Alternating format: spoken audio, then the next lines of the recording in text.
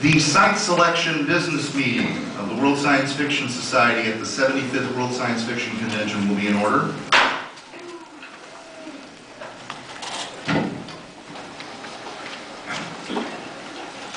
I am the chairman, Kevin Stanley.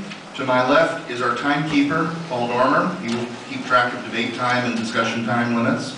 To my right is Linda Dinneroff, the secretary, the hardest working person in the business meeting. Yay!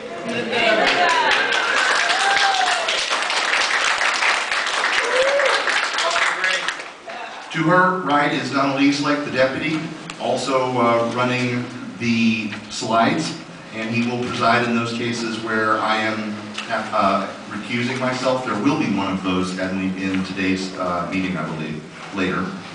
And behind the camera is the official videographer, Lisa Hayes, with her assistant, Kuma Bear.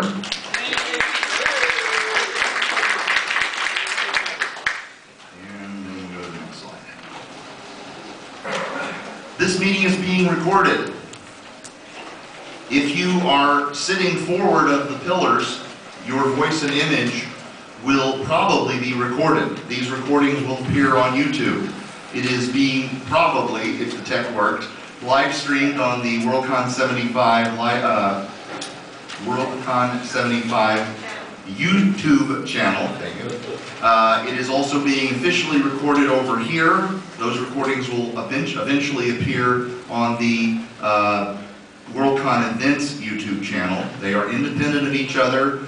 The tech team running the live streaming is not doing these official recordings. The official recording team does not know anything about the live streaming. So don't ask one about the other. If you do not want your voice and image recorded, you need to sit back behind the pillars, and you will not be able to speak in debate, although if there are things that are being voted on, you'll be able to vote. We will have short, what we call technical timeouts, approximately every 20 to 30 minutes in order to change the recording cartridge in the camera. These timeouts will be less than 1 minute long. So I really, really ask you, don't go getting up and wandering around unless you can immediately sit back down. Remember to pick up at a business meeting attendee ribbon if there's any left, and to sign up on the sign-in sheets that you were here, to silence your sound-making devices. Here, I'll do mine, so that I'm a good person here. There. When you are called upon to speak, you need to come to a microphone. There are only 2 microphones. There is one on this lectern. That one is a fairly sensitive one that you do not have to lean into. The one that I am talking into, this handheld mic, which we will bring to people who have difficulty standing, or if you really must, come over to here and stand about where I am in front of me. This one you need to talk into the way I'm doing, fairly close. Please remember which microphone you're using. Please remember to be civil in debate and address all your comments by way of the chair. I'm not going to go into the stuff about appeals here. So let's go on to the agenda for today. This first portion of the meeting is the announcement of site selection results and initial presentation from the 2019 Worldcon. Followed by that time, and they have up to 15 minutes to deal with that. Followed by that will be up to 15 minutes for questions and presentations from Worldcon 76. Just because we're allowed that much time doesn't mean we have to use it. 2020 bidders are allotted 5 minutes. There is going to be no more time for any other presentations other than that. At the end of that, we will go into recess until at least 11 o'clock. We may be in recess longer than that, but until at least 11 o'clock. At which point I'm going to need the help of people to rearrange the first 2 rows of chairs here in order to do the former Worldcon chair, former past, present, and future Worldcon Chairs Photo session, which will take place on this stage. And our plan for that is for us to put a row, we're going to put more chairs up here on the stage. We'll have a row of people standing behind those, and if necessary, a row of chairs sitting in front. At no earlier than 11 o'clock, we will return to order to pick up on the substantive agenda where we left off, and I believe that series is the first thing up at that point. And therefore, we are now at site selection results. The chair, where are the site selection, where's the site selection team? Yes, the chair recognizes the site selection Try that again, sorry. The chair recognizes the site selection team to bring us the results. If you could go over to the lectern.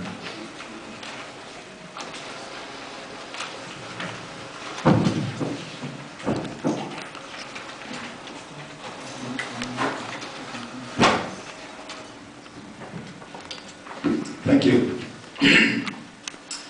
So, site selection 2017 for Worldcon 2019. The total number of valid votes was 1,227. Of those, 1,196 were cast with a preference. Dublin in 2019 received 1,160 votes. None of the above, 5. No preference, 31. And various writing options, 31. So the winner is clearly Dublin in 2019.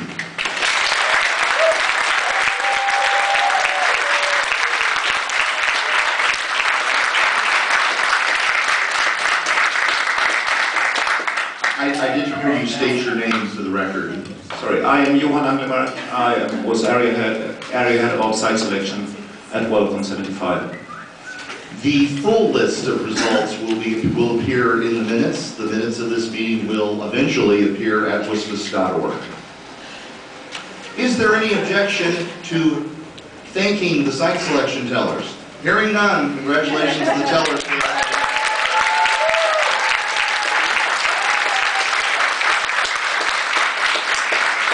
I will now take these ballots to be destroyed. I have to give you instructions to do that. Is there any objection? Not yet. Not yet. Okay. Not yet. Is there any objection to ordering the site selection ballots, ordering the tellers to destroy the site selection ballots? No. Here. Okay. I guess I forgot to warn people because you have some. When the chair asks, "Is there any objection?" the way you tell us that you have no objection is to say nothing. Hearing no objection, the chair instructs the site selection ballots be destroyed. The results are now official. Congratulations, Dublin.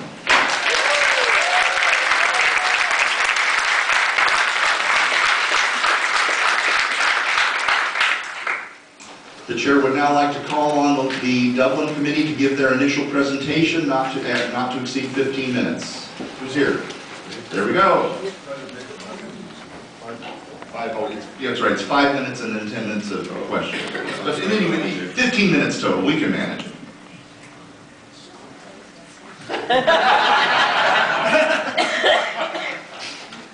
Thank you. Thank you all very much. My name is James Bacon and I will be the chair for the Worldcon to be held in Dublin, Ireland in 2019.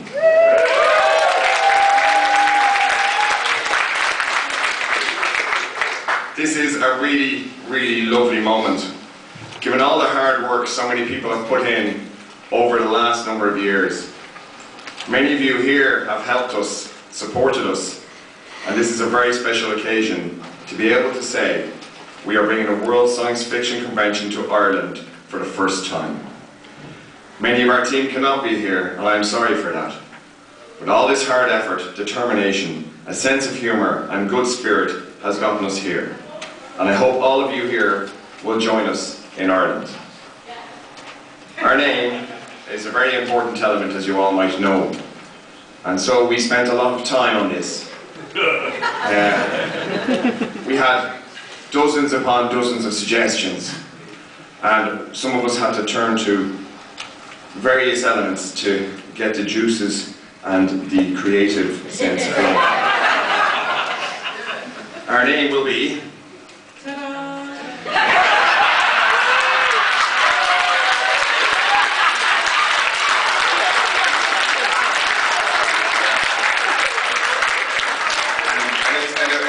Out the tongue very well, so you can all say it straight away with me. It's a Balia a clia da vila agus ní déig, a códáil finiscéalacht óliachta an Down, an a seachtó seachtú a nuist, Worldcon Aeronach.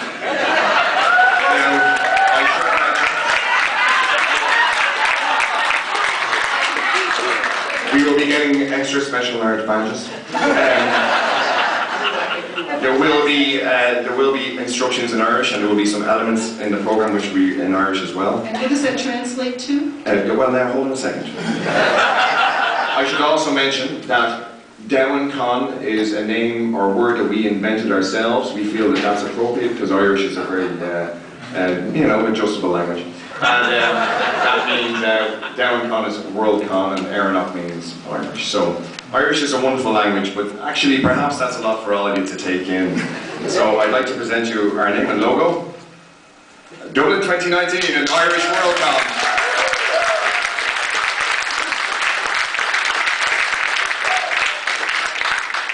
Isn't that much easier? Yeah. Okay, cool. And very beautiful, I think. So next now is to our guest of honour.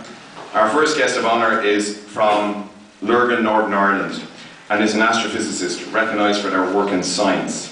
They received many awards and honours, including being elected Pro-Chancellor of the University of Dublin, awarded an honorary doctorate in science by Queen's University Belfast and Trinity College Dublin, as well as being awarded an honorary doctorate of the university by Dublin City University.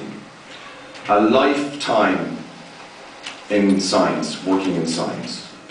The first person to observe and precisely analyse pulsars. I present Professor Dame Jocelyn Bell Burnell.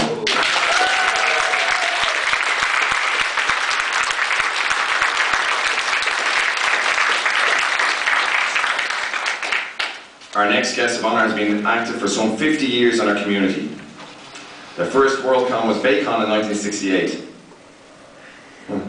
Moving to New York in 1971, they were a freelancer working in the publishing industry, going full-time as an editor in 1984 at Ace Books. They rose through the ranks, senior editor, executive editor of science fiction and fantasy, senior executive editor and marketing director, and finally, editor-in-chief at Ace Rock Books before retiring in 2014. Originally from Pittsburgh, as well as his huge career editing and being involved in fan activities in our community. They've also written on Buffy, Firefly and True Blood. I present our next guest, who is here today. Isn't it awesome? May I present to you, Ginger Buchanan next.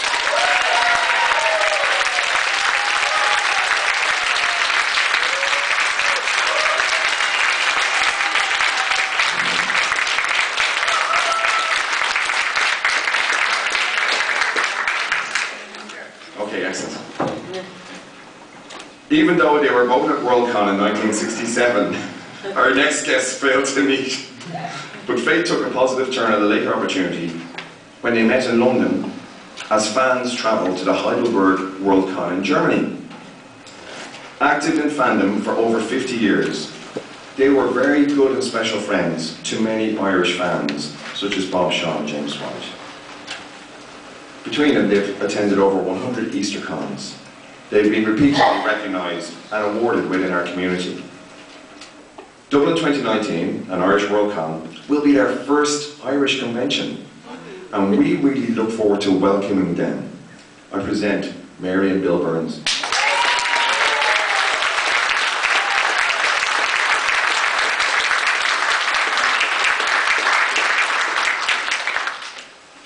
Our next guest lives in County Wicklow, Ireland.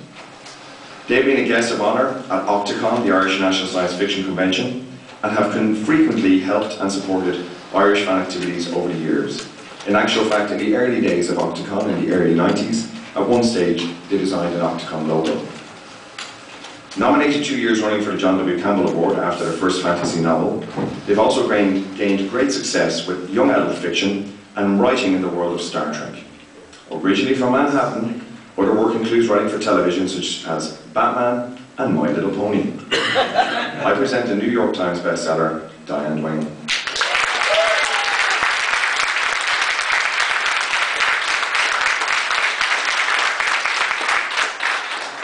so much fun. It's much better than I expected. A previous guest at Irish conventions, Worldcon and Gaelcon. With others, they ran the convention newsletter from the New Orleans Worldcon, NOLACon 2. A game player for over 50 years, they started designing and writing games in 1976, and they had their first game published in 1977. Since then, their games have been hugely popular and continue to develop and release more all the time. After a Gaelcon, a gaming convention in Ireland, they came back home with a flu. They got a convention flu. This was memorialised in one of their games as Irish Flu. A supporter of many fan activities, our next guest was the youngest game designer to be inducted into the Origins Hall of Fame by the Academy of Adventure Gaming, Arts and Design. I present Steve Jackson.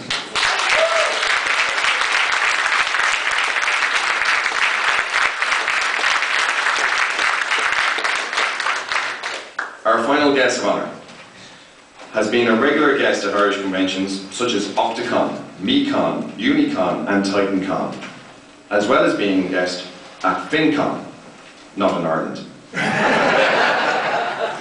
Living just outside Belfast, they moved with their family at the tender age of 5 to Ireland. A writer, their television work includes being the showrunner for the first series of Sesame Tree. This was a Northern Ireland version of Sesame Street. The first novel won the Locus Award, and they have received many other awards, including the Philip K. Dick Award for Best Collection, and the BSFA, the British Science Fiction Association Award, for Best Novel 3 times. In 2007, they won the Hugo for Best Novelette. Also present here, I'd like to present to you Ian MacDonald.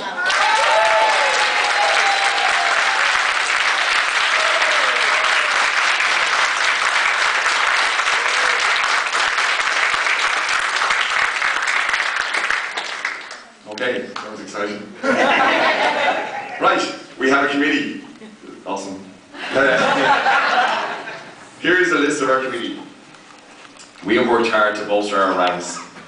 At the moment, actually, I would like to call the committee, because obviously it's such a team effort, to come up to the front here if you don't mind.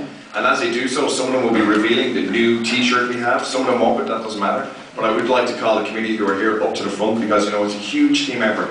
And they're just a representative portion of all the people who've helped us. So, yes, some of us actually have a new t-shirt. Yeah. Sorry, just taking clothes off, taking clothes off.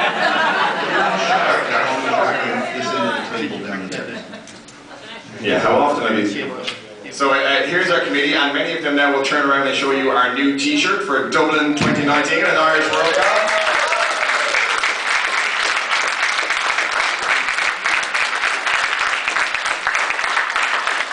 These will be available at our table, where you can also get lots of information, and of course you can join up down in exhibits, so that will be happening straight away, and hopefully you like the t-shirt. It's got a selection of the artwork that we used over the time of our bid, which just goes to show how much effort has gone in. All these different pieces, panels, represent a different stage of our bid when something was being done and we have some artwork to show it. So I'd like to thank all the committee who are here. Thank you very much indeed. You may all now return to your seats.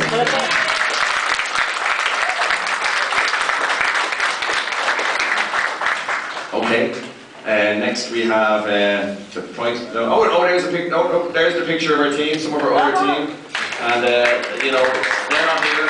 And look, there's Dave Valley with me guys. Next, here's our price list slide. Here's our price list. Of note, we will be doing a first Worldcon membership, which we thought worked really well as a young adult rate. We will also have a fantastic Dublin fund to assist people who need it to get to Dublin. We will have our Progress Support Zero being handed out now in a few moments once I'm finished. They'll also be at the door for you if you want to get one as you leave. And all our details are in there. Next one. So that's it, I'm afraid. We just really look forward to welcoming you. We hope to host a terrific convention. Really, all I can say is that we look forward to seeing you at Dublin 2019 and Irish Worldcon. We really want to host a fabulous world-class convention and an amazing Worldcon. Thank you to everyone who voted, everyone who supported the bid. the Worldcon team here who's been so helpful and supportive, all the other people who've been involved who've helped us. We're just very, very grateful. It's been a great journey. Please come and join us in 2 years' time in Dublin, Ireland. Thank you very much indeed.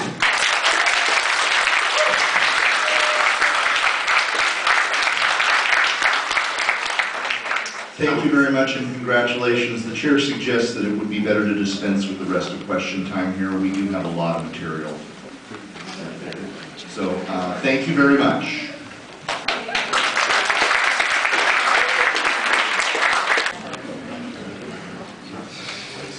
The next item would be the question time for the 2018 Worldcon 76. Mr. Roche, are you here? Oh, you're okay. The chair suggests that perhaps about 5 minutes for Mr. Roche to give a short presentation, and that really is not necessary to do question time here. We did have the Spanish Inquisition as well. Is there anyone who objects with dispensing with the rest of question time, but other than that? Hearing none, the chair recognizes Mr. Roche and asks those people who are having side conversations to refrain from doing so. If you do want to discuss things about the New Dublin Worldcon, you really need to take it outside. Thank you, Mr. Roche. Good morning.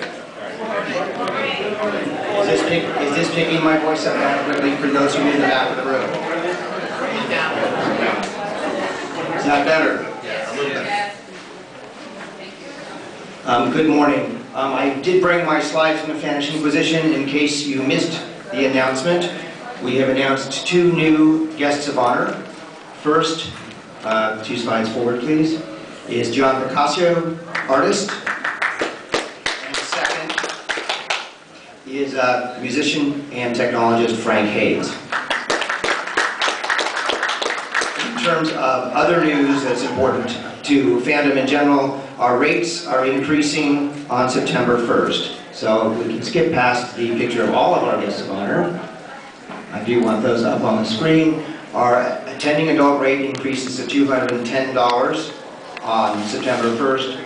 Our active duty first responder and young adult rates also increase, as does our child rate. So I want to remind you all, our system allows you to register with a deposit and lock in your attending rate at the lower price. If you have not done so, I encourage you to do so, or we will happily take more money from you after September 1st. And the other bit of news that we described is we have signed all of our hotel contracts. We have approximately 1,400 rooms in our block.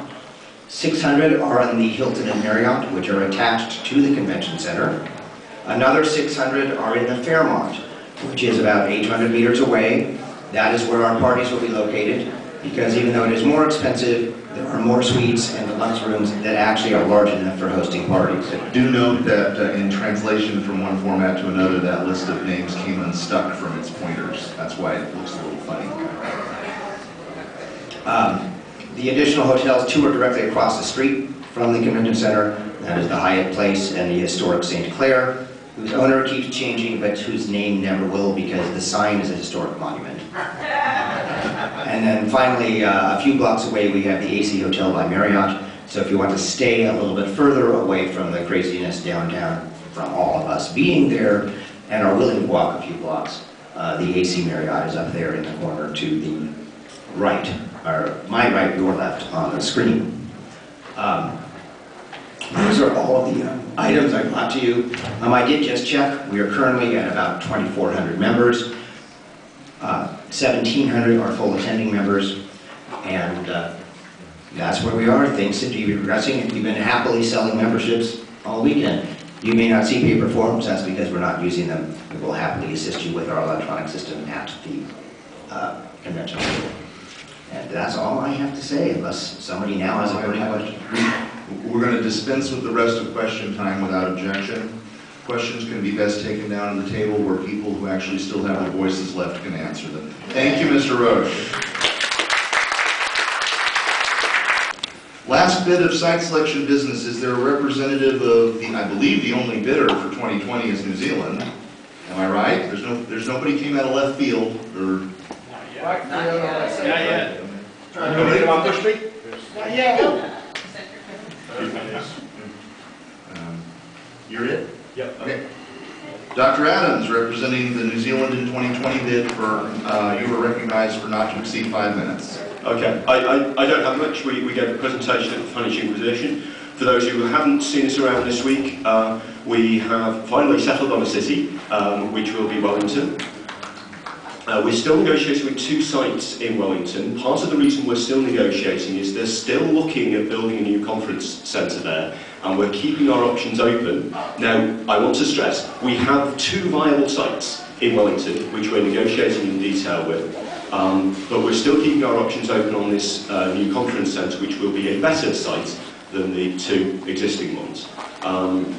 We have a core team of New Zealanders who are very enthusiastic but not necessarily very experienced with helping on Worldcons. They are all aware that they will need a lot of help from overseas. As you can see, a Brit who lives in Japan is up here presenting for them.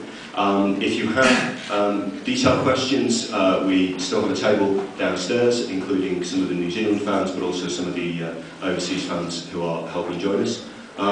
We hope to see you all again through the year at various conventions. We'll be running promotion desks as, and of course next year in San Jose at Worldcon 76. Okay, thank you very much, Dr. Adams, and that brings us to the end of site selection. Once again, if you have questions of a bid, you really should do it best to take them to their bid table. We have now reached the point where we are going to go into recess. Now, just before I do so, I want to reiterate, we're going to be out recessed until at least 11 o'clock, so you don't need to come back until then. If you're going to be here for the Worldcon Chairs Photo shoot, great, but we are going to also need the first 2 rows of seats cleared out of the way and rearranged in order to do the photo. This meeting is in recess until at least 11 o'clock. It is 11 o'clock. And the second main business meeting of the World Science Fiction Society meeting at the 75th World Science Fiction Convention will be in order. I'm not going to go through the introductions. By now you ought to know.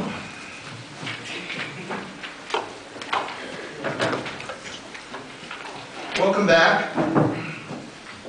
We have 3 hours, or really 2 hours and 45 minutes for today. Tomorrow we have 5 hours. If you don't get through everything here today, we're here tomorrow as well. We should leave that. I gotta get the right slide here. We are first going to recap on slide 53 to recap what happened earlier in this convention, so you understand what happened. Some of you weren't here. The Market Protection Committee re-elected the incumbents for 3-year terms. The Nitpicking and Fly-Specking Committee members were reappointed, as were the Worldcon Runner's Guide Editorial Committee members, and as was the Formalization of the Long List Entries Committee, which was continued and reappointed. The YA Award Study Committee was not reappointed. It wasn't necessary. That committee will expire at the end of this business meeting, this year's Worldcon. Next slide, 54.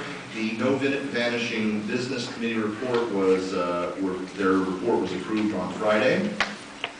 The Hugo Awards Study Committee had all of the items that would amend the novel, best related, and dramatic presentation Hugo Awards. All those items were referred to it, along with a lot of other subjects. That committee will study this and report back next year. The contact information, if you do not already know how to reach Mr. Doherty, will be in the minutes.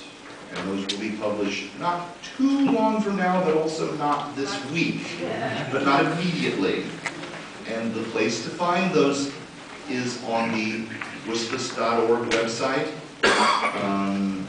There's under the rules and Constitution section is where we put the new minutes there and all the new documents there. 55, right. The Worldcon and NASFIC financial reports are in your minutes. There is no time or any reason or any actual allowance for reporting from them. If you can contact them now, the contact information is in their reports as required by rule. That brings us to constitutional amendments. Some of them have already been dealt with, or in one way or another, but believe it or not, after everything happened, we're right back at the beginning of Section C again. And that brings us to Best Series, which is up for ratification, and it has had added to, or moved on it, an amendment that is on page 11 of your agenda called Best Series Clarification. And this is moved to amend the base proposal to replace the word multi-volume with multi-installment, to replace 3 volumes with 3 installments, and to replace the words one volume with 1 installment, and also in a later section to replace additional volumes with additional installments. The copy on page 11 shows you the revised wording with, if the amendment were to be adopted. The chair rules that this is not a greater change. It's also not a lesser change as well. It is the same scope of change. That is, the scope stays the same. That means, in the opinion of the chair, should this amendment pass, the amended proposal can be ratified this year. Very well. Ms. Secor? The debate time on the amendment is 4 minutes, allocated 2 minutes each way. The chair recognizes Ms. Secor. Good morning, everybody. I'm Kate Secor. I noticed in the discussion, sorry, was better? Yeah. Okay, I'm Kate Secor. I noticed in a lot of the discussions this year around Best Series, people are very confused by the word volume. Is a volume a standalone work? Do you actually have to put out a whole new book to be eligible? 3 new books? Because a lot of people work in shorter lengths. They write novellas, they write installments. So, and I talked about it, and I talked about it to a bunch of people, and I said, what word? What word means the same thing that we're trying to get to with volumes, which is a new entry of words into this universe, but does not imply that it has to be a standalone work that is published with its own set of covers. And I hit upon installment, which I think doesn't actually change the intent of the award, but does clarify that if you publish 2 novellas and a book and you happen to hit the word length, that yes, you are now re-eligible. That's it, it's just a cleanup change. Thanks. Does anyone wish to speak against this amendment? Is there anyone else who wishes to speak at all toward this? Is there any objection to adopting this amendment? Hearing none, item C.1 is adopted. The wording is changed accordingly, and thus the basic proposal is changed as noted in the proposal. That brings us to the basic proposal as amended for Best Series. This has a debate time of 10 minutes, of course, divided evenly. Representing the proponents of the proposal, the chair recognizes Dr. Mendelson. Got it right, didn't I? Title right, too. Catch the last bit, but I assume it was nice. You said you were a doctor. Yes.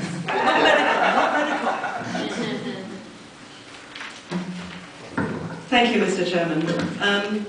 I'm here to represent the series Hugo. Sorry? You need to give your name when you Oh, I'm first so sorry. Thank you. I'm new to this. My name is Dr. Farah Mendelson.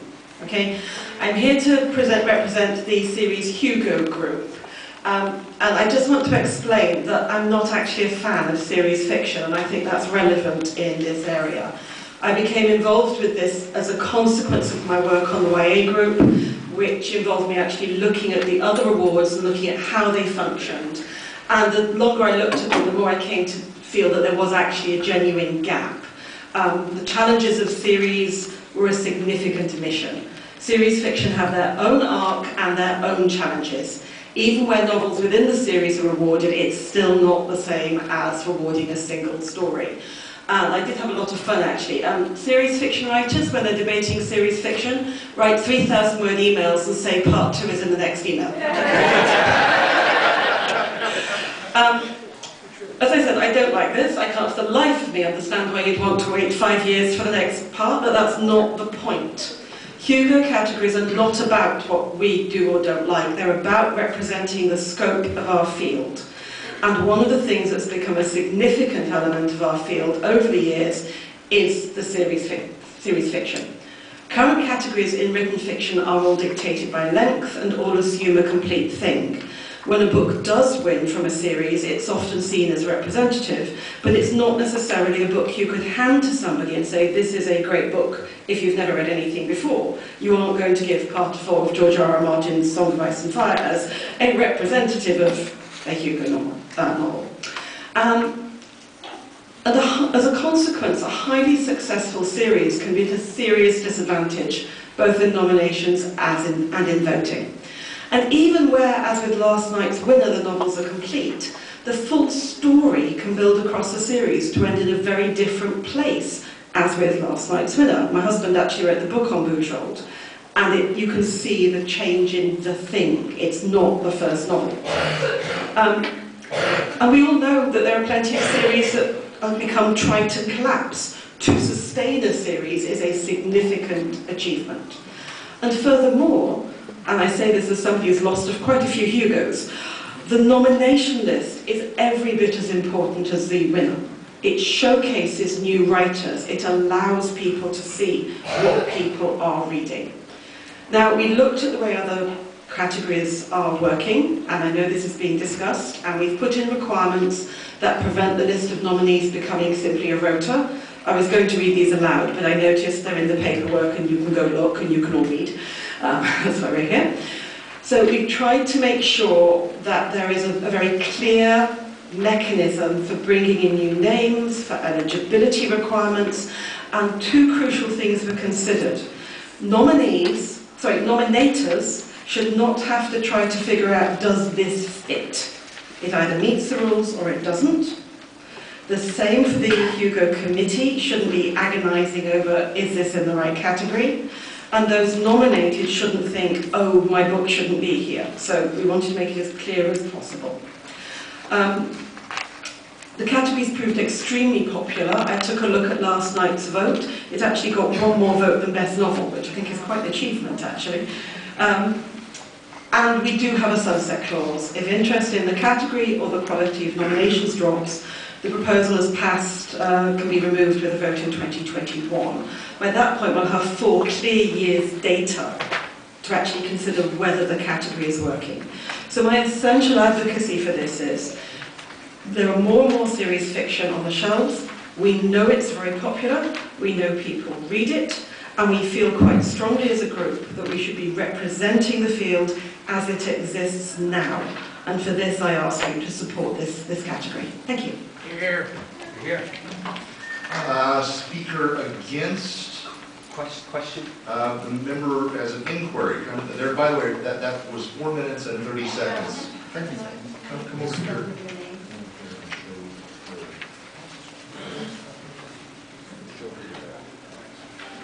The member will state their inquiry. Andrew Adams, given that we've had a special category this year representing effectively the same things, and that this is a category with very specific rules to prevent the repeated occurrence of the same series, I wonder whether, if we ratify this year, the series which won this year would or would not be eligible next year.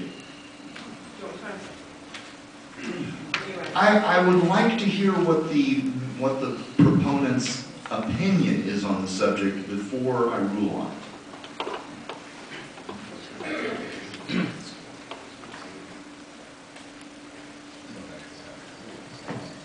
I assumed not. The plan is that the word count starts again.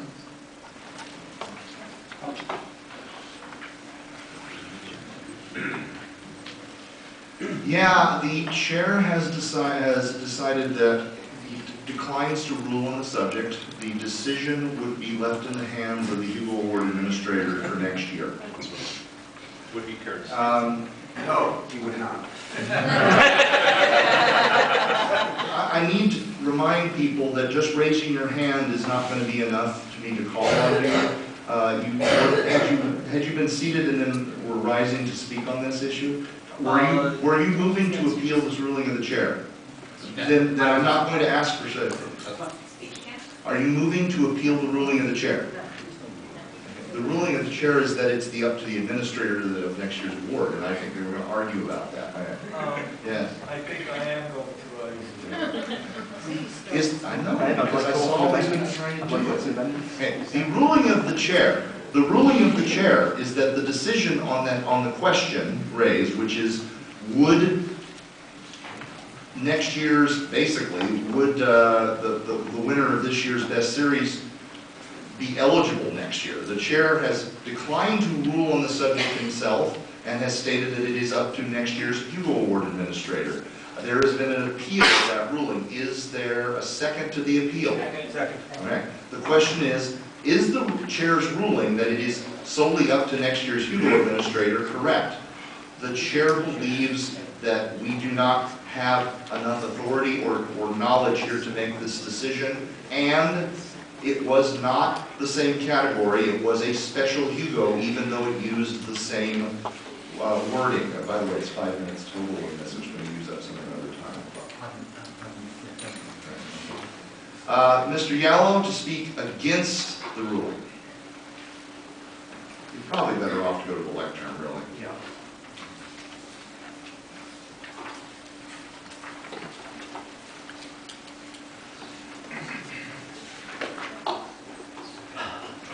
The reason that I believe the chair is incorrect. Sorry, Ben Yallow. The reason I believe that the chair is incorrect is grounded specifically in the exact wording of the exclusion clause. The exclusion clause says specifically, has not previously won under 3.3.x. Since in this case, the work that won last night was not awarded under 3.3.x, I believe that it would therefore still be eligible and not be covered by the exclusion in the new 3.3.x that is proposed.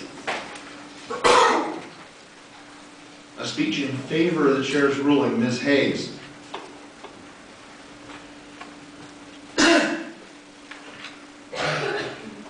Lisa Hayes, I believe the chair's ruling should stand because it is leaving this option open to the administrator. He is not making a hard decision one way or the other. You have to let the administrators interpret the rules. That's their job. Here. A speech against the chair's ruling. Okay, yes, that's a motion to end the debate and bring the appeal to a vote. Second. Is there anyone else that has moved and seconded? Is there anybody who wishes to continue to debate the chair's ruling? Ready to show your hands? Hands down. Any objection to ending the debate? Very well. On the appeal.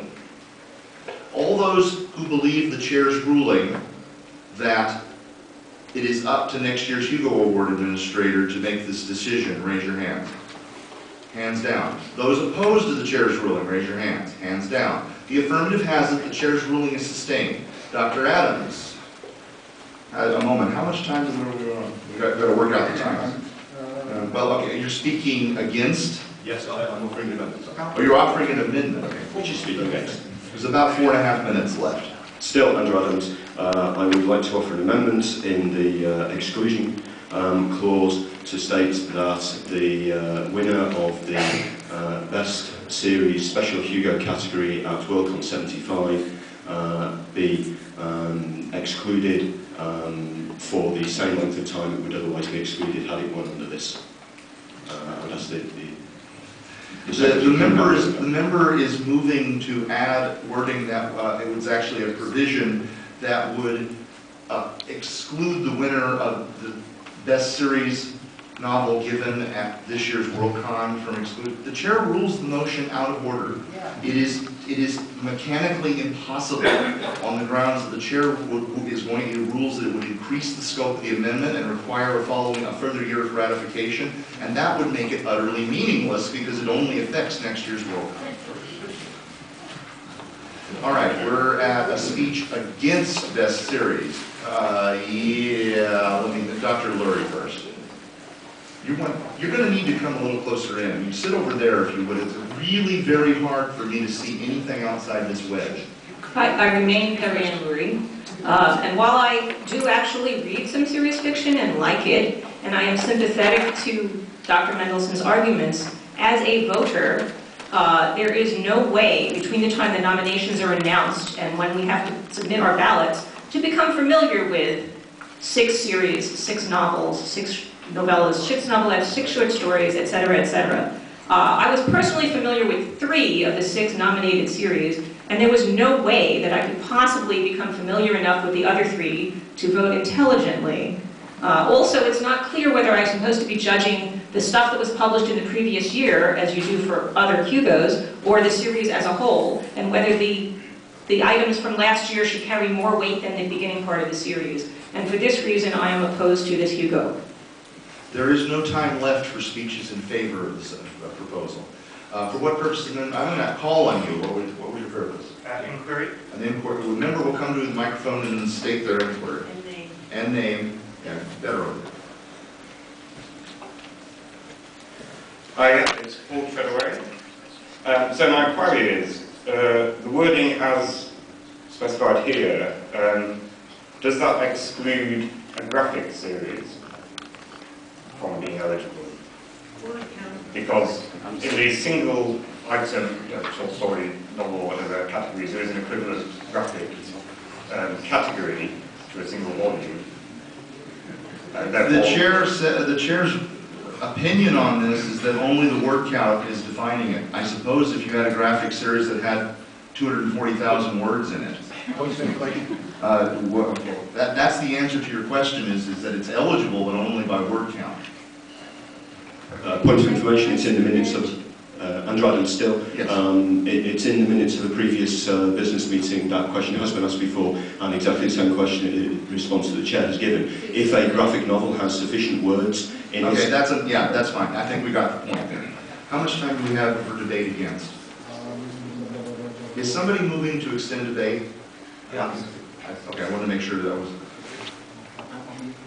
A minute and 40 seconds against. Mr. Cronin, 2 minutes, 40 seconds against. Mr. Kronengold. Call question. Second. I'd rather let one more speech against before that. Would the member withdraw their motion? Absolutely. Okay. One more, yeah. Actually, I was going to call him in. Okay, the secretary's trying to get caught up here. I was rather, no offense intended, but I was going to call him on Mr. White over here.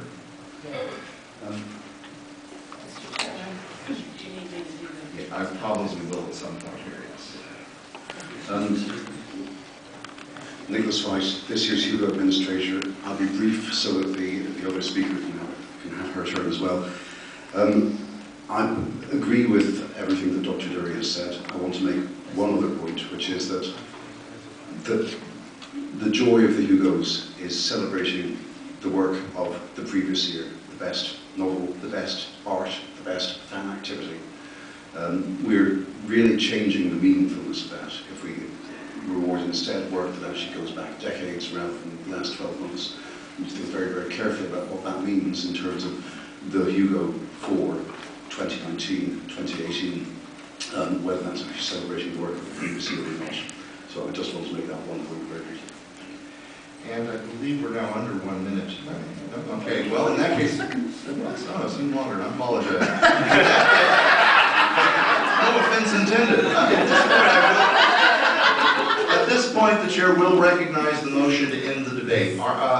Is there a second to end the debate? A show of hands. Who still wishes to speak to this question? Hands down. All those in favor of ending the debate and bringing the ratification to a vote, raise your hands. Hands down. Those opposed? Hands down. In the opinion of the chair, there is less than 2/3 in the affirmative. That leaves a minute and 40 seconds of debate time. The motion fails. Yes, now I'll call on you. There's only time left to speeches against. There's 2 minutes left, sorry. I'm Anne-Marie Rudolph. I do agree again with the previous comments against, in that there is not sufficient time to evaluate nominees properly.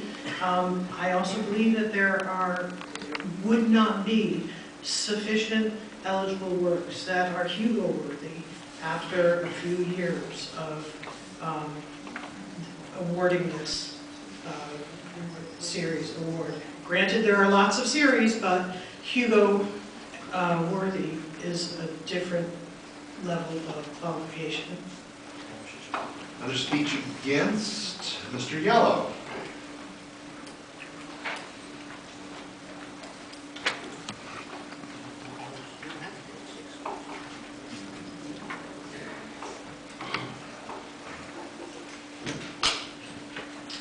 I in part agree and in part disagree. I think that there are enough Hugo-worthy series, but I am in great sympathy with the responsibilities that would result for the Hugo administrator.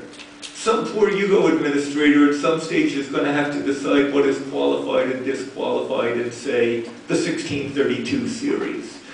How do you define what is in that 1632 series? How do you figure out whether a sub-series of that might include 240,000 words, or a more global nomination that says everything in 1632?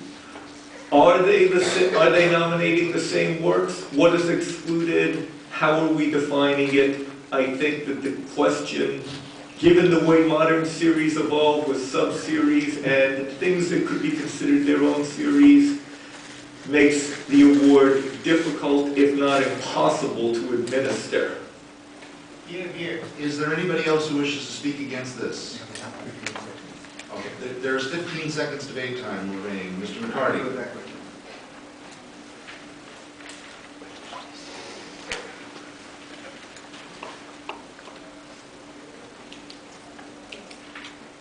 I'm Dave McCarty. My one point is that in all other fiction categories, we work very hard to make sure that we're judging complete works, and we cannot do that in this category. Things are at various stages of completion, and it makes it an unfair contest. Time for debate has expired. The question is on the ratification of item C.1 as amended, best series. All those in favor of ratifying this motion, raise your hands. Hands down. Those opposed, raise your hands. Hands down. The chair is in doubt. We will do serpentine vote. A reminder here.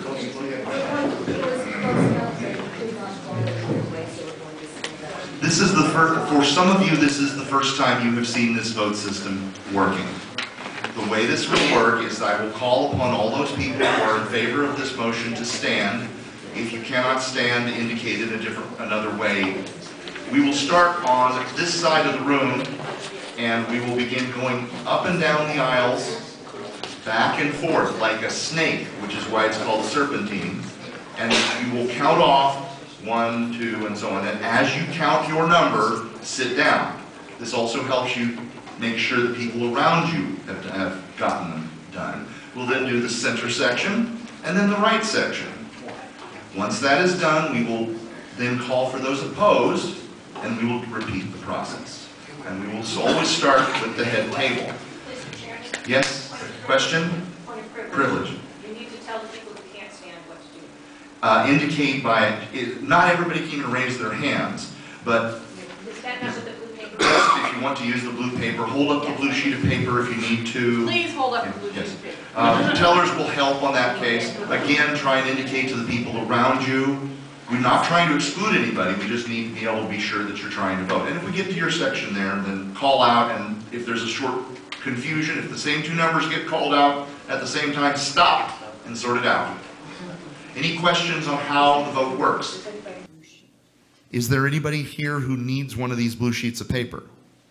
I don't see anybody. Oh, sorry. Could someone bring? Yes, thank you, Kate. We've got plenty. We got lots of those. Okay, there's voting sheet. All right, very well then. On the question of ratifying C.1, all those in favor of ratifying this proposal, please rise. Is there anybody on the table voting?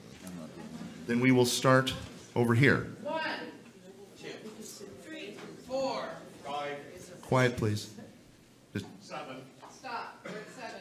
I really need people to not talk during this. Okay, 7. 8. 9. 11. 12. 12 on that side, and let's... 13. 14. 15. 16. 18. 19. 20. 21. 22. 23, 24, 25, 26, 27. Oh, wait till I point to you. We are on 28, stand up. Yeah. That was, I heard 27 was the last number I heard. 30. 31. Oh, I'm sorry. 32. Stop. Were you voting yes? I voted the wrong way. You are number 28. Please, you are number 28. Everybody beyond who had a number above 28, stand up. We will restart. This is voting in to ratify the motion. Number 28. 28. 29. 30. 31. 72. Back. 32. 34. 36. 37. 37. Okay, come on, wait till they get to the front of the room, please. 38. 39. 40. 41. 42. 43. 44. 45. 46. 47. 48. 49. 51. 51 in the affirmative. All of those opposed to the ratification, please rise. We will start on the head table at my left. 2. 2. We have 2 there. 4. 6. 7. 8. 9. 10. 11. 12. 13. 14. 14. 15. 16. 17. 18. 19. 20. 21. 22. 23. 24. 25. 26. 27. 28. 29. 30. 31. 31. Okay. 30. Oh, you want to start that? 32. 33. 34. 35. 36. 37. 38. 39. 39. Passed, okay. On this vote, there are 51 in the affirmative and 39 in the negative. The affirmative has it. The proposal is ratified. It takes effect at the end of this Worldcon and will be first presented as a regular category at next year's Worldcon. Note that it has to be re-ratified by the 2021 business meeting and that the motion to re-ratify it shall be automatically placed on the ballot. Thank you.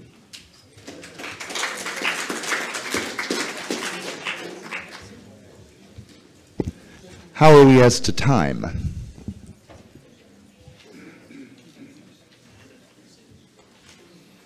You need a technical timeout, yes. This meeting is in recess for 1 minute. The meeting will return to order. Item C2 was ratified on Friday. Item C3 was ratified on Friday. The next item is on your agenda as C.4, starting on page 13. 3-stage voting, or the only winning move is not to play. The secretary is asking me to hold up for a moment. The chair is one of the co-authors of this motion and intends to speak in debate and therefore recuses himself from the debate. Mr. Eastlake. Did I get the mic back? Chair. Hi there. So this is Donald Eastlake. I'm acting chair now. The debate time on this motion is 20 minutes. We've handed this out in advance. We've had several days to read it, so I assume I don't need to actually read the motion. There is, I already said there's 20 minutes in debate. So we should proceed to a speech debate. That's the maker of the motion. Right. Thank you, Mr. Chairman. In the interests of getting the most value out of the debate, I don't propose to recap the details of how this process works. Hopefully you're all familiar with it from last year. I propose to talk about, sorry, Colin Harris. Propose to focus just on really the key questions I feel we should be considering individually as a group as to whether we should ratify this motion at this stage. We clearly have a bit more evidence about both the effect of EPH and so on over last year, and of the behaviour of some of the groups whose actions brought us to consider these changes over the last few years. 3SB in essence is a targeted strategy for excluding inappropriate candidates from the ballot. It effectively brings the no award test forward to before the final voting stage. And we proposed it on the basis that any algorithmic approach, such as EPH, however good, is always vulnerable to some degree of gaming, whether that is the incorporation of sort of human shield nominees in a slate or changes of slate tactics. 3SB effectively places the responsibility for saying this is an inappropriate candidate on the voters as a group. I want to be clear that we didn't do this because we think 3SB of itself is an improvement to the Hugos. What I mean by that is you can make an argument for EPH, whether you agree with it or not, that it is inherently a better way of getting diversity, etc. We do not hide from the fact that 3SB was something forced on us as a response by people who are bad actors, essentially, against our awards. The question at this point is, is it still needed? If you believe that there is a significant chance of people coming back with a very targeted attack on the awards that would need this stronger response, then you should be voting in favour, so we have this in our arsenal. If you believe that the measures are already taken, and perhaps just the loss of interest in the sort of slate behaviour, because let's face it, it takes a lot of effort to do that every year, that we really don't need this to protect the awards, then I would suggest it's possible to let it lapse. And we always have an option to bring it back in future, but of course we'd have to restart the 2-year process. The next and probably last main point I'd make is this. One of the questions we will have to ask ourselves, and that we asked last year, is what is our success criteria? What do we consider a good ballot? And one of the concerns with EPH last year was, the argument was, well, we'll guarantee you always get a couple of good nominees, no matter what the slate tactics are. I think most of us felt that a picture of years and years ahead, where half the ballot was slates, wasn't really appealing as a definition of success, even if, the one or two good candidates shone through. Clearly this year what has changed is that the slates have been less effective, and they have switched because of EPH to more bullet voting. So they just put up one candidate per category.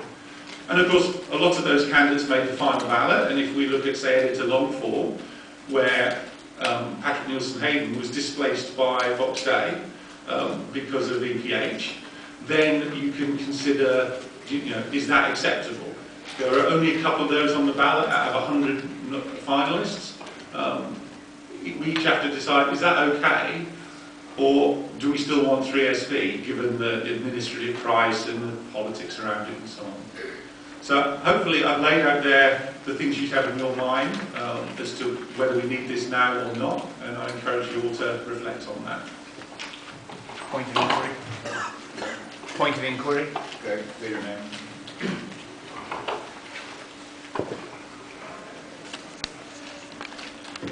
PRK, Perky Road, Anglia. Point of inquiry, Mr. Chairman. Would an amendment to allow three-stage voting to be at the discretion of the Hugo administrator be considered a greater, equal or lesser change in scope? I would rule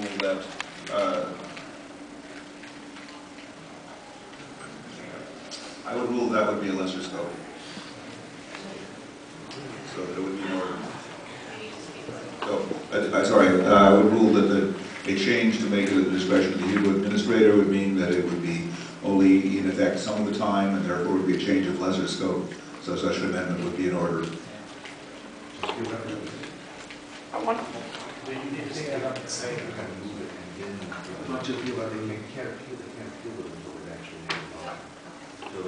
Yeah, I would agree with that. It wasn't a motion, it was a question. Yeah, so I guess it was just an inquiry, so that was just an opinion. So opinions are not appealable. It has to be an actual ruling on something actually on the floor. Yes.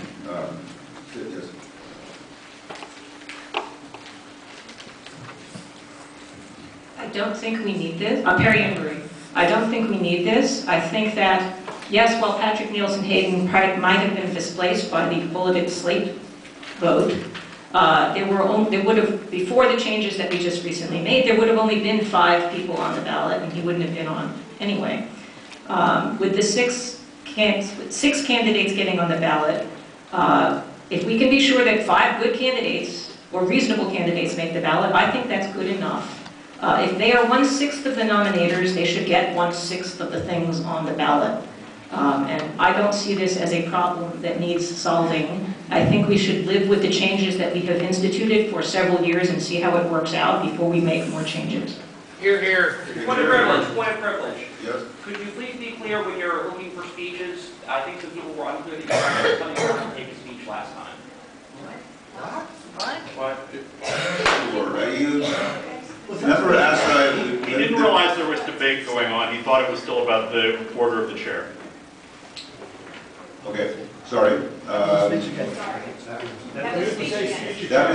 last speech or debate was against, and should be counted against the negative time. And the next would be a speech in favor. Say your name.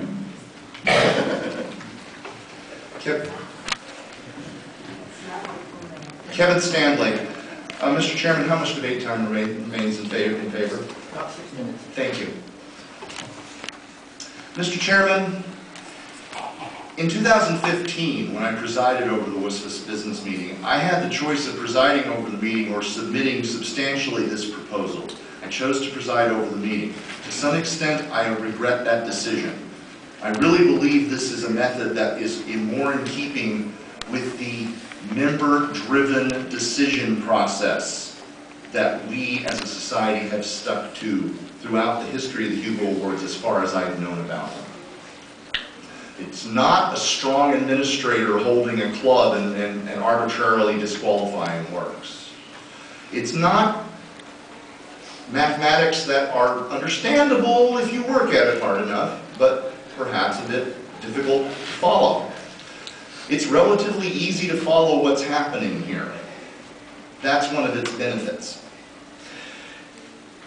It has safeguards built into it to prevent small groups from overwhelming the process. It has, for lack of a better term, a quorum requirement. Enough people have to participate.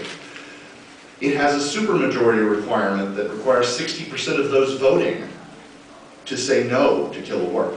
It is highly unlikely that a small group of dedicated people will disqualify a work.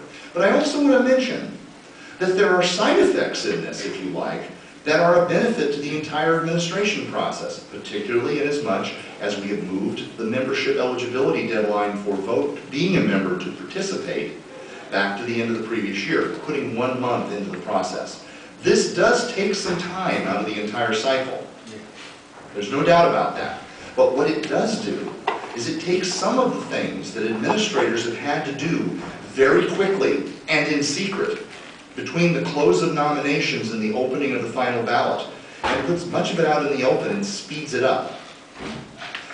The top 15 list, that's the shorthand term. I hope you understand it's more complicated than that. But the top 15 lists, you don't have to get people's permission to be on them. You just announce them. During the period of the 3-stage voting process, the administrator will be contacting all 15 or so potential finalists in these categories and getting their acceptances and checking their eligibility if they couldn't do it earlier. And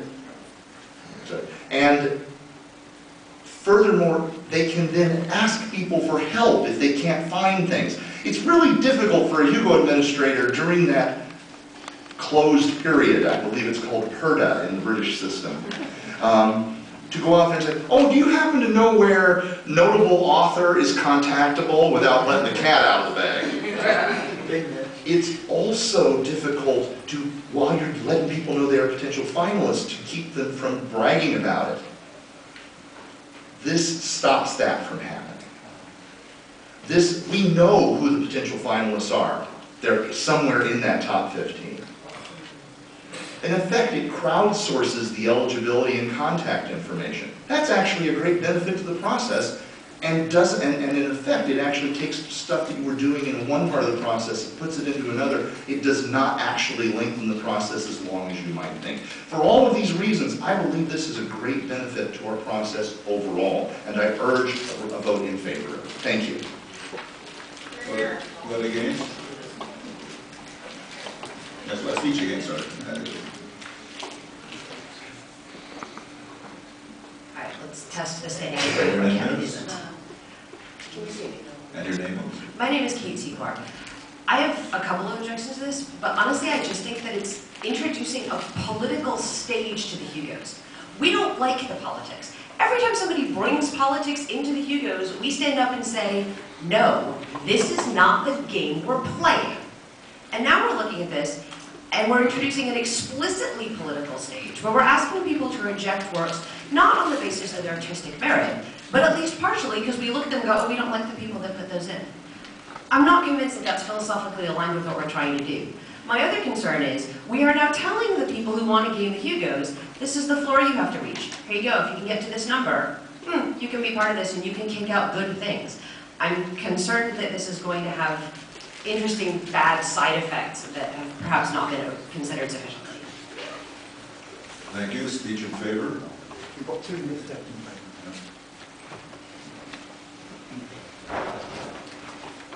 Please state your name. Yeah. I'm Dave Wallace, and as someone who is one of the co-sponsors of EPH and EPH Plus, I welcome this amendment. I think that it is very complementary to what we've been trying to do with some of these other anti-slating measures, and it will help restore the honor of being a finalist. The problem with what we've had in the last few years is that by putting essentially really junk nominations out there, and I don't necessarily need to cite the exact ones, but you know, dinosaur porn or whatever, it takes away from some of the honor of actually being on the finalist list, you know, and it also displaces more serious works that people might actually support. So I think this is one more tool in the toolkit. I don't think there's one magic bullet that solves all our problems, but I think this, in cooperation with the other measures that we've already passed, will in fact help to improve the quality of the nominations. And you know, if somebody's putting something out there just for the title, for the explicit political purpose of having that title on the list of finalists, it allows us to strike that and minimize the amount of politics that's connected with the actual finalist list. Thank you.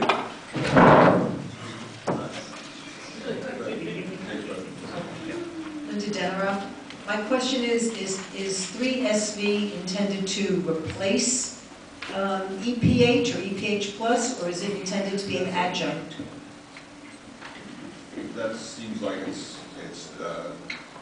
as currently proposed, it will be an adjunct. So I don't think it's, you know, you're speaking. Okay, as currently proposed, it would be an adjunct unless further action is taken by the business meeting. So looking for a speech against.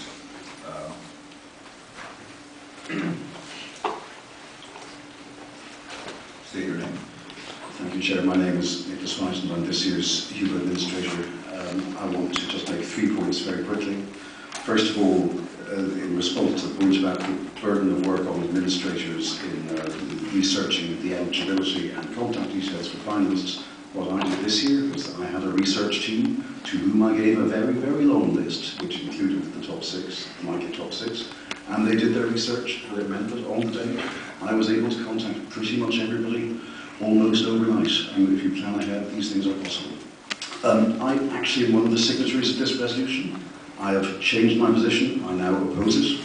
I oppose it because it was not clear a year ago that EPH would pass or that it would work. EPH did pass. It did work.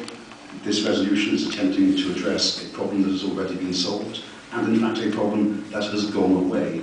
The sand puppies are no longer active. Vox Day this morning posts on his blog, we've done our part, we can let inertia do most of the work from here. You know, this is not an issue that we're immediately going to be faced with again.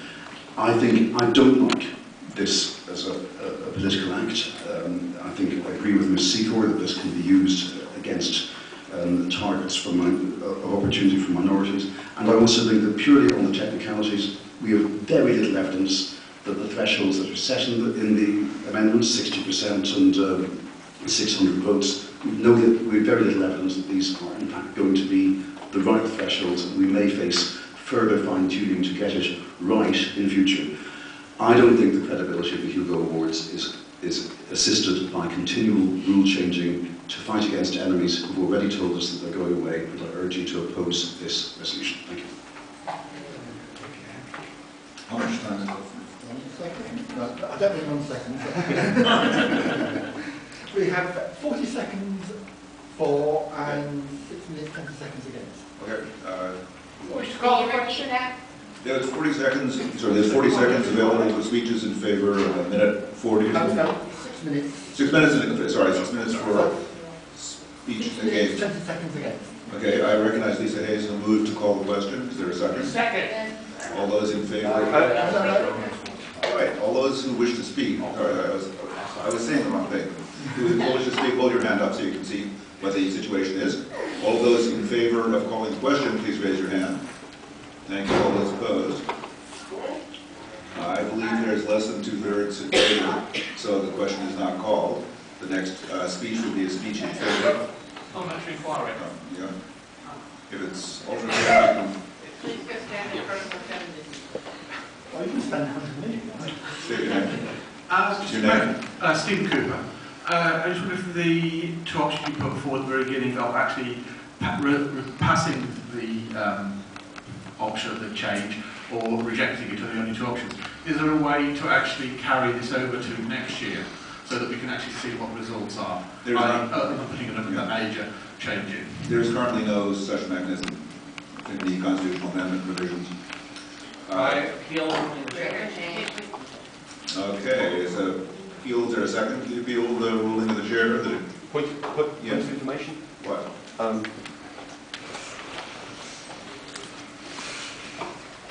Andrew Adams, at the previous business meeting I asked that similar question, and it was pointed out although there is no explicit parliamentary mechanism, there is a motion mechanism, which is that you propose a sunrise clause.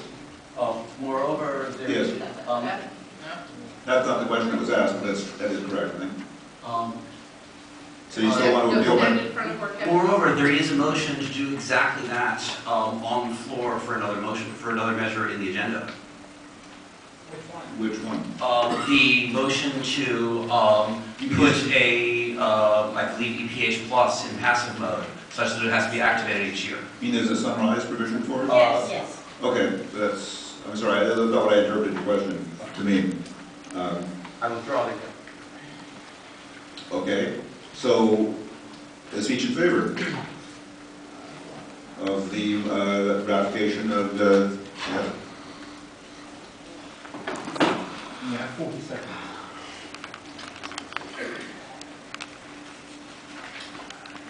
Ron Lopes. A couple of comments. First of all, from a technical perspective, three-stage voting is going to be very easy to implement if that is any of your concern. Not that any of the people speaking against have brought that up. As the person who will be the first person to implement it, that is not an issue. Secondly, I do not trust Theodore Beale to keep his word. He has continued to treat the Hugo Awards as a chew toy for the last several years. Just because he posted on his blog, he is not going to do so. I don't trust him to not go back on that word 6 months from now and look at whichever method we have for nominations next year and decide to play games with us again like he has continued to do for the last 3 years. This gives us... Okay, your time is exhausted. Speech.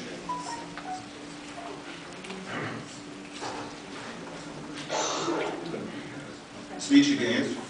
Move to amend. Yes. Microphone. Can you state your name?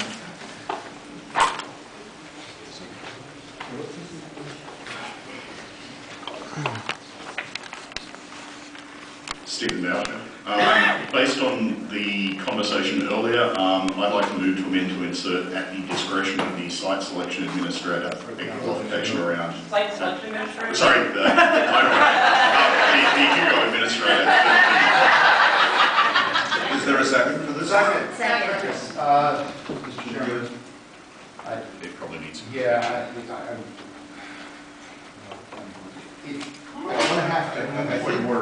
think the wording may need to be more complex. The reason the chair wants to, the reason I'm moving a point of order is actually, before it is stated, I would ask the member to change it to the administering Worldcon, because we do not explicitly have a Hugo Word directly. Because we don't have to create a Hugo Word administration committee. So the administering Worldcon. No objection. All right. Guys, there's no objection to that change. The change is to insert at the discretion of the administering Worldcon. So this would be, how much total time is remaining? Okay, so there's 5 minutes out of that 5 minutes that is available for debate on the amendment. 5 minutes and 10 seconds. 5 minutes out of the remaining 5 minutes and 10 seconds is available for debate on the amendment. Speech in favor of the amendment.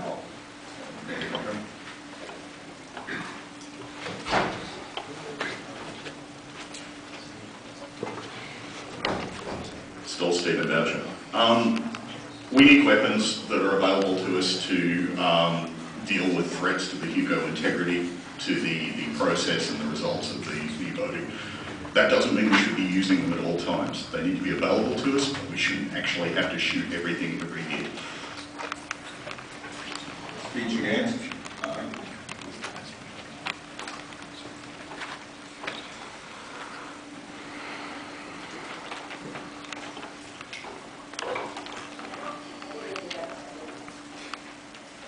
Still Ben Yallow. The reason that I oppose this is because 3SV is already, as Dr. Lurie stated, and as Ms. Secor stated, becoming a political question. This makes it even more political, and it puts the Hugo administrator right in the heart of the politics. It says to the Hugo administrator, if you think you want to exclude something, well, you can go ahead and do it, and if you think that the nominees are good, well, you don't. Boy, I hate to be a Hugo administrator who has to get up in front of the public and say, well, these are the guys I like, these are the guys I don't like, so I decided to use the hammer. Here, here. Here. Parliamentary inquiry, Mr. Chairman? Yes, the member will state their inquiry. Kevin Stanley, Mr. Chairman, in the opinion of the chair, would the passages of this amendment increase the scope of the change of the underlying proposal? The chair previously stated their opinion, and is still the same opinion, that because this would not always be in effect, but only sometimes in effect, it decreases the scope. Thank you. The reason I ask it now, it had to be done when the motion was actually pending, in my opinion. Thank you. Sure. Speech in favor of this amendment. I feel that ruling of the chair. That's a ruling. I feel There's a appeal, and it's been made and seconded to the ruling of the chair that this amendment decreases the scope of the constitutional amendment that's being considered for ratification. So that's debatable on the remaining time. So the chair's opinion is that, yeah, so just very briefly, I think I've stated it, that as currently being considered for ratification is the main motion, this would require 3SV to be used every year, and the amendment would make it at the discretion of the administering Worldcon, and therefore would only take place some of the time. Therefore, it's a subset of the effect. You know, it would cause exactly the same effect, but a lesser amount of the time if there's ever a Worldcon that doesn't wish to use it. So therefore, it decreases the scope. That's why I argued in favor of my ruling. Is there a speech against my ruling?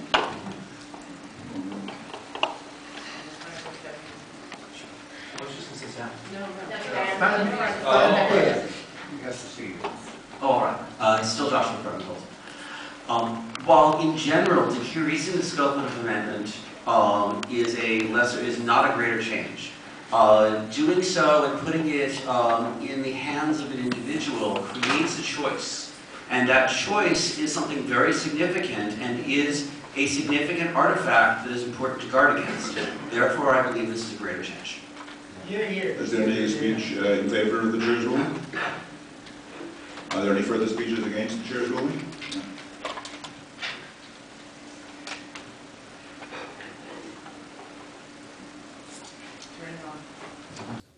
Yes. Still Cliff Dunn.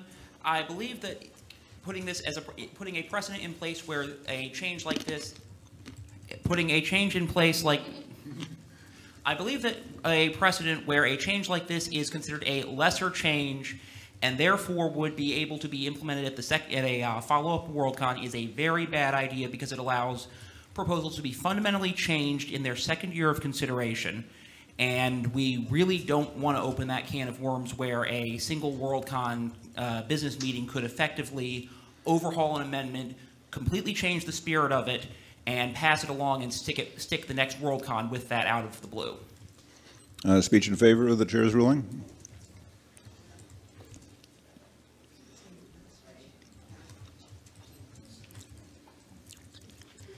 My name is Kate Secor. Look, I don't like this idea. I don't think it's a good idea. But I think that the precedent is that anything that makes something optional rather than mandatory is a lesser change, because it decreases the scope of the change that we're making. We are now no longer forcing someone to do something. We are making it optional for to do something, and that is in fact a smaller change to the Constitution. It may be a bad idea, but it is a lesser change. Speech against the chair's ruling? No, you weren't recognized. Still under Adams, while I recognise Ms. Secor's point, I think that the other way of looking at this is that this is creating a power for a future Worldcon committee, and I believe it's therefore a greater change. It's been moved to call the question. Is there a second? Well, we'll pause for the secretary.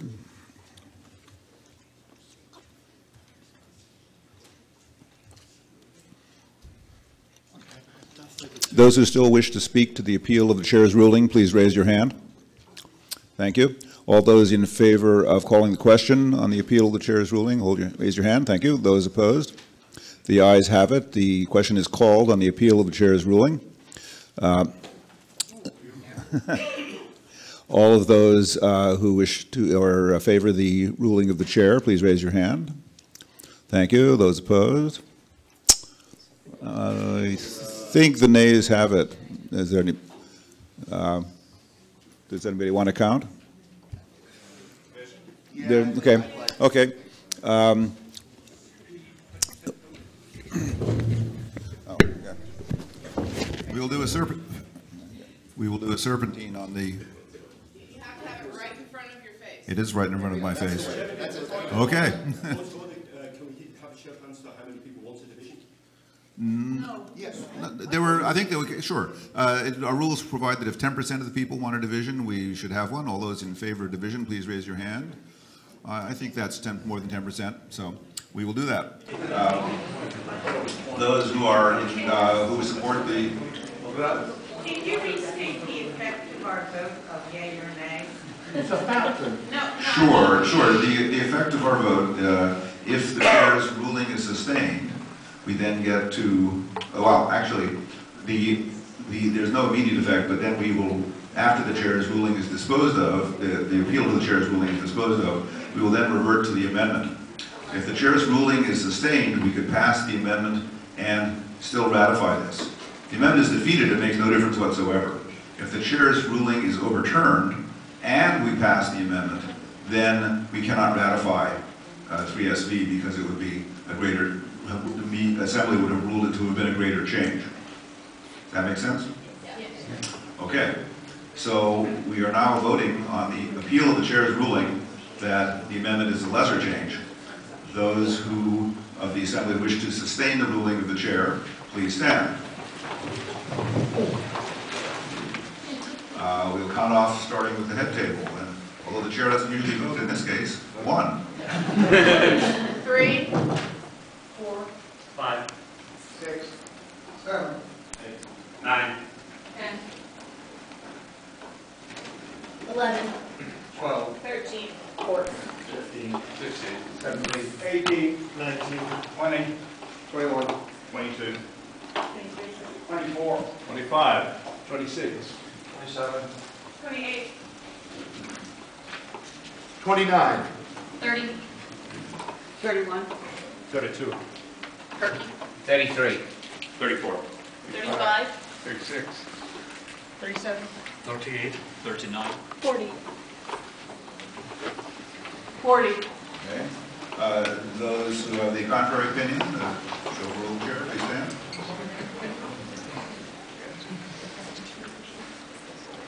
Sir? 2, 3, 4. Harry. 5. 6. 7. 8. 12. 13. 14. 16. 17.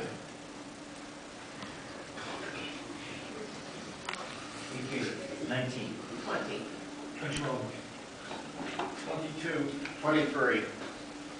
Sir? 24. 25. 26. 27. 28. 29. 30. 31. 32. 33. 34. 35. 36. 37. 38. 39. 40. 41. 42. 43. 44. 45. 46. 47. 47. The vote being 40 in favor and 47 against, the judgment of the Assembly is that the amendment would be a greater change, so that if we do adopt the amendment, then we cannot ratify free speech. The business now reverts to the amendment. Point of order. Yes, Jim?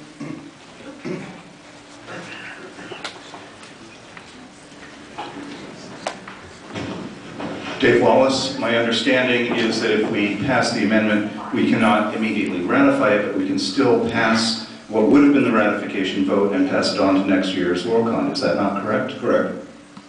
The next, there's next time any speech in favor, if there's any time. Of the amendment,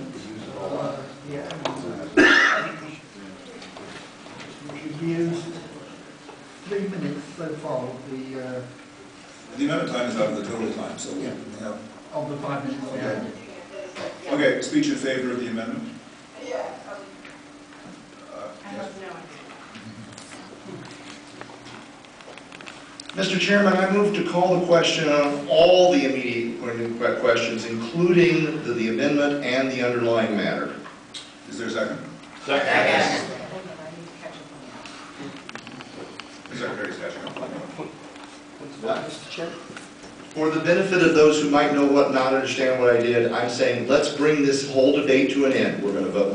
We would vote on the amendment, and after that's dealt with, we would vote on the underlying proposal. This is to end all the debate and bring the whole thing to a vote. That's the motion I made. I believe you have a parliamentary clerk. My apologies, I'm still under so apologies, Chair. I was not aware that there was such a stack reduction. Sure. If I could answer that, there is. It is still in order at this point to move to call the question just on the... Then I shall move to call the question only on the amendments.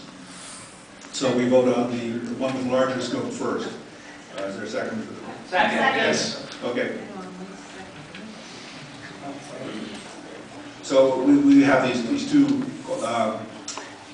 call questions pending. We'll vote on the one with larger scope first, and then if that fails, we vote on the one with lesser scope, just calling the question on the amendment. Yeah? What's your question? The Secretary's catching up Stand anyway. in front of where Kevin is. Parliamentary inquiry, Yeah. has there been sufficient debate on voting for questions to be valid? Yes, there were 4 speeches in favor and 3 against. Thank you.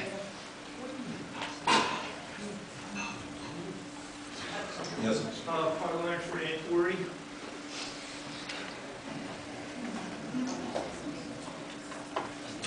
Still Ben Yallow, am I correct that when you are required to call for a show of hands of who wishes to speak, that you will in fact need to have 2 calls of question of who wishes to speak first on the greater Right, scope? we've already did one for the one on the larger scope. I guess I can call for a show of hands now on those who wish to call a question on the amendment. Those who wish to speak to the amendment, sorry.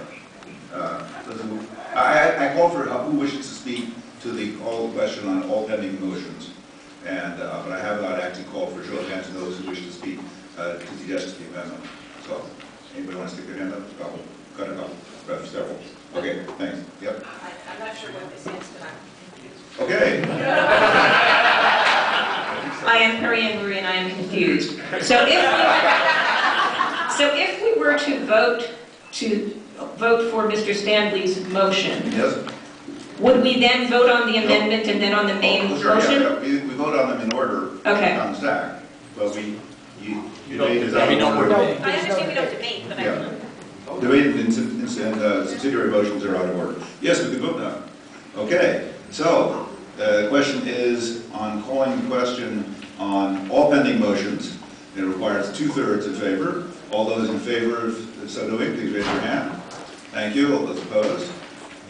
Being more than 2/3 in favor, the question is called on all pending questions. Next is a vote on the amendment to make it the action of 3SV optional based on the administering Worldcon. This opinion? Yeah, good.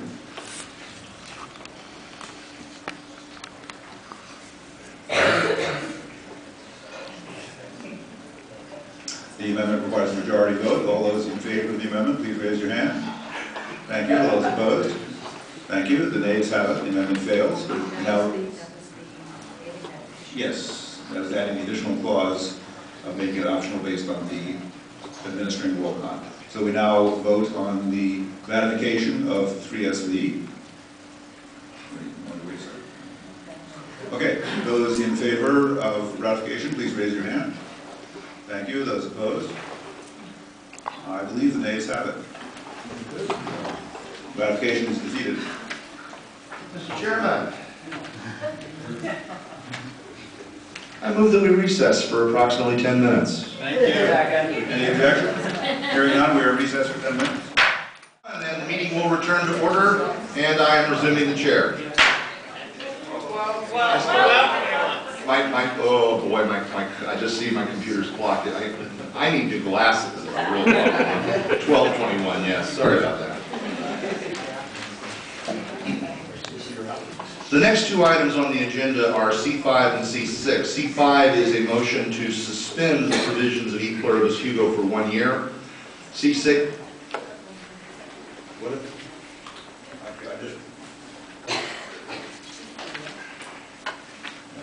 C4 was 3-stage voting. You forgot to put it in there. C5 is a motion to suspend E pluribus Hugo's provisions for 1 year. C6 is the E pluribus or the EPH plus proposal. After having had his ear bent about it during the break, the chair suggests swapping these two around and doing EPH plus first. Is there any objection to doing so? Move. Here, is there any objection to doing so? Nothing. All right. Given that members have apparently forgotten everything they've been told for the last 2.5 days, the chair reminds members that when the chair says the phrase, it's a magic phrase, is there any objection? The way that you get to tell us that you have no objection is, I know it's really, really hard, is to keep your mouth shut. I'll try it again. Is there any objection to swapping E5 and E6? The chair hears none, and those two are going to be taken in the opposite order. However, before we take those up, the chair suggests that it would be appropriate now to receive a report from this year's Hugo Award administrators in supplement of the various written reports that you received, and suggests, is there any objection to recognizing the Hugo Award administrators for not to exceed 10 minutes? Hearing none, Mr. White, and any other people you want to bring in on it. Thank you very much, Chair. Nicholas White, Hugo Administrator for this year. My deputy indicates very strongly, my deputy, Catherine Duval, to whom I'm very grateful, indicates very strongly her desire that she does not want to join me up here, so you've just got me. Mr. Chairman, I've provided some rather detailed reports, possibly unprecedentedly so, and I apologise in the first place for burdening members with lots and lots of extra reading. I don't see people being too horrified by that. I also want to apologise for the short supply of the first two reports, the votes in the final ballot and the nominating statistics, which in a perfect world would have been available last night, and it is my personal screw-up that they were not available, so I apologise to members for that. Just to go through the reports very briefly, and I would be very pleased to take specific questions on any of these, but I just want to run through what I've given you. I've given you the traditional votes on the final ballot in the first report, showing the preference count at all stages for all places. For the nominations tally, report number 2, I have provided the number of ballots cast for each of the finalists and the near finalists at nomination stage, and the final points tally on the round at which they stopped being considered. This is a little technical, bear with me for a moment. The reason I've set off the top 7 in a different shaded box is that they're the ones that survive through to the final count. The top 6 are the finalists. The 7th is the runner-up. The remaining 9 are the ones that are eliminated on the previous 9 rounds, and the Constitution requires that I supply you with the figures for the last 10 rounds of the count. So that's the final count, where there are the 6 finalists and the runner-up, and the remaining ones. My interpretation of the Constitution is that that information is actually sufficient. However, given the fact that we're bringing in the new system, I've also provided report number 3, which gives you the point tally at each of the last 10 rounds for each of the top 16 nominees. And I'm saying nominees very deliberately here, rather than finalists. The number at the top is the ordinal number of the round of counting. In many cases there were multiple exclusions, in no case was that in the top 16 rounds. Those of you who are able to look at a colour copy of this document, you will find it online. Here it's fairly clear that the numbers that are red online are slightly greyer here. For each round, that indicates the 2 nominees, surviving nominees, with the lowest point total on each round, and as you will recall, I'm sure, from the operations of EPH, once those 2 nominees with the lowest point totals are determined, the one with the lower number of total ballots is excluded. So just to look at the very first column there, on the 10th last round for Best Novel, Children of Earth and Sky at 49.78 points, Infomocracy at 47.52, they were the bottom 2. Infomocracy, however, had 99 votes, Children of Earth and Sky had 91, Children of Earth and Sky was therefore excluded. This did not help Infomocracy, which survived only 1 more round. So that's what's in report number 3. Report number 4, last year's business meeting requested that we as Hugo administrators should analyse the impact of EPH on the final ballot. In fact, in my opinion, it would have been sufficient to give you that information in the form of report number 2. That actually answers the question of what the final ballot would have looked like otherwise to a very large extent. However, in the interests of providing members with as much information to make an informed decision about it as possible, we have done not only that, we have gone a little bit further. We have also analysed what the ballots would have looked like under EPH Plus, as well as under the old system, what I'm calling the old system. And you will find at the very end, the penultimate page, we have looked at the effect of 5 and 6. And I've listed in each case which would have been the next finalist in real life that would have been excluded if there had been only 5 finalists rather than 6. My conclusion is pretty clear, and it's been stated already by other observers. EPH made it relatively easier in 2017 for a nominee with a large number of bullet votes to get on the ballot. It made it much more difficult for a slate to get more than one voter on, more than one candidate on the ballot. Again, as I say, this is provided in the interests of good decision making by the business meeting. The final report is a log of the decisions that we took, myself and Catherine Duval, and in the early stages, Colette Lazard, who was originally my deputy and then became deputy chair of the convention as a whole. I thought again, under the circumstances where the transparency of the Hugos has been under some attack, some criticism, it would be useful for members to see the thinking process that happened behind some of the more controversial decisions.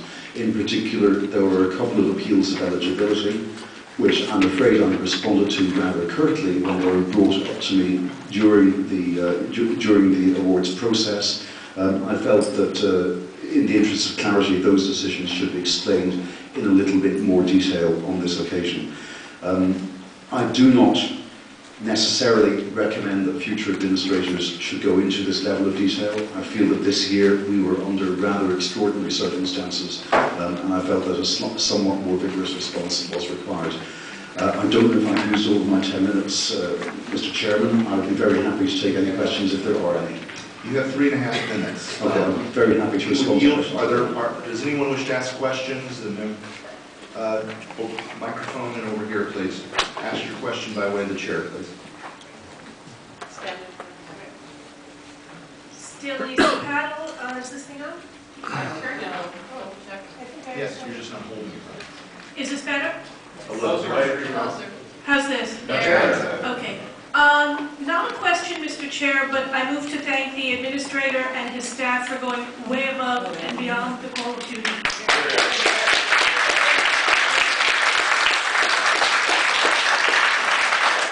Without objection. Is there anyone wishing to ask a question of the administrator? I see none, and therefore I want to add my personal thanks for the immense amount of work you did for us.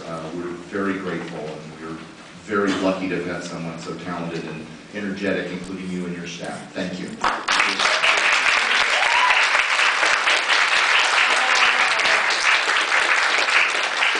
I suppose we should also thank the management of the WSFS division, even though I'm now flattering my own boss, and at all of finding somebody like that. All right. The secretary is working on catching up, and while she is doing so, I'm letting everyone know, to make it clear, the next item that's going to be before us is item C.6, the ratification of EPH+. For those of you who are just called out 5, the meeting a few minutes ago voted to swap 5 and 6 around. I see. And you changed them around. Okay, they should actually. What about C6.1, sir?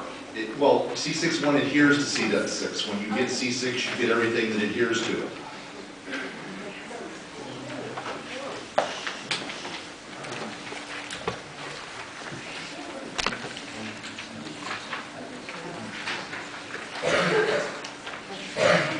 I'm very grateful for all the work the Secretary does, and I'm incredibly sympathetic to her position, having been the Secretary of this meeting in the past.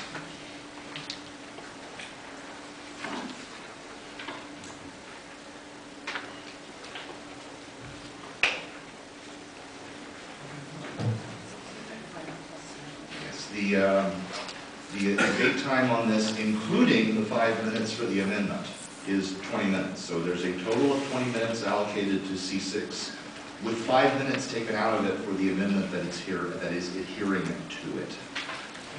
We're ready. All right, item C6 is, the short title is EPH+, which is additional amendments to the vote counting algorithm.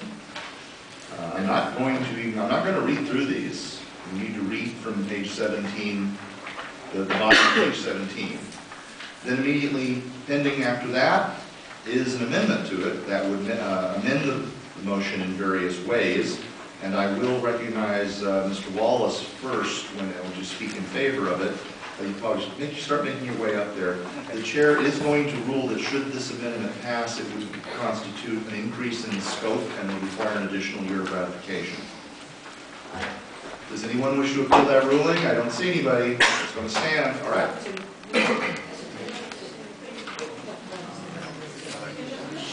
E6 or C6.1. Okay, we are on with C6. C6.1 is an amendment to ratification on page 18. That is currently the pending item before us, is to move to amend the constitutional amendment awaiting ratification. If C6.1 is passed by this meeting, it increases the scope of the underlying proposal and consequently will require 1 more year of ratification. I feel the ruling check. Is there a second to the appeal? Second. Sit down, you're going to sit down, then we have 5 minutes for the appeal, which comes out of the 5 minutes for the amendment. Right. Just so you know. The chair believes reading through this material and attempting to parse it relative to the underlying material, that it complicates the motion further and moves it further away, that increases the scope. It's not the number of words in the motion, it's just how much does it make a change. And therefore, in that consequence, I actually think it's the only way we can even digest it is to have another year, and that is why I believe it's a greater change. Mr. Cronengold, to speak against the chair's ruling. Give me a second to pull up the, rather than arguing from memory.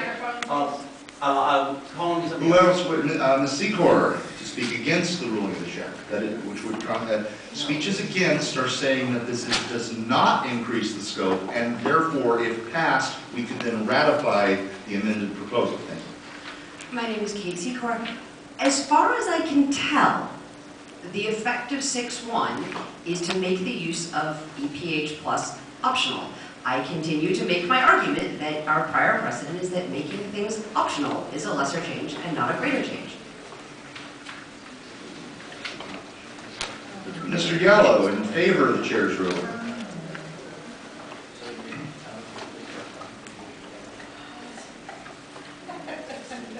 Still very yellow. In our recent history, i.e. a few minutes ago, we decided that things that give greater power and flexibility that did not exist prior to a particular amendment, in fact, constitute greater changes. So I believe we should follow the precedent, and I believe the presiding officer, in fact, followed the exact precedent that this meeting said was the way things should be made, about 20 minutes ago. A speech against the chair's ruling, Mr. Cronengold, as the original maker of the appeal, gets priority.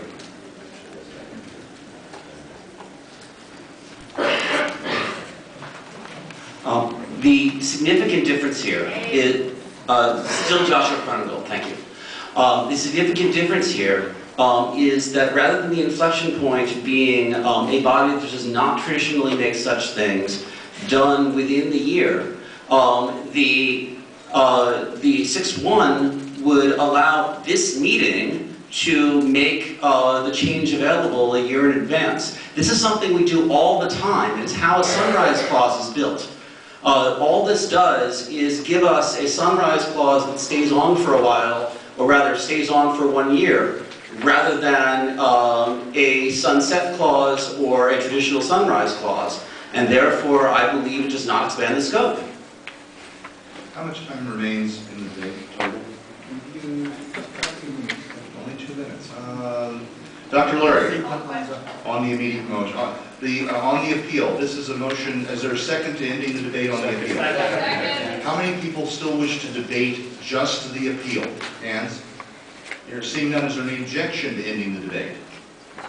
Okay, on the appeal, those in favor of sustaining the chair's ruling that this constitutes an increase in scope or greater change, those supporting the chair's ruling, raise your hands.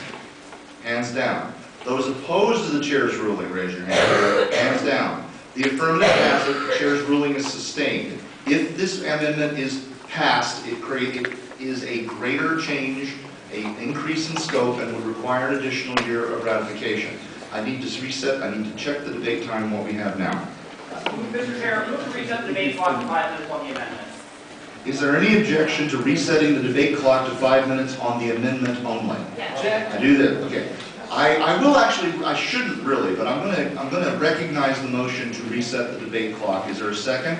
Second. A 2/3 vote undebatable to reset the debate clock to on the amendment to 5 minutes. Point of information. Question, call the question and I'll restate it if it's simple enough. Inquiry? An inquiry? Yeah, is it 5 minutes per side or 5 minutes total? It's 5 minutes, okay.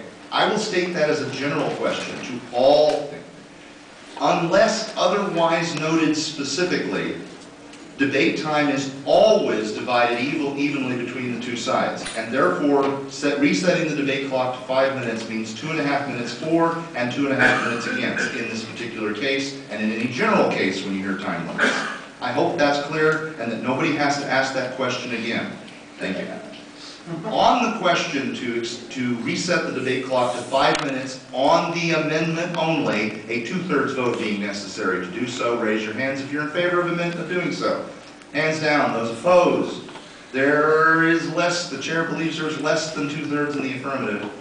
The debate clock is not reset, and now if you will just hold your tongues for about 10 seconds, I will get what the correct times are.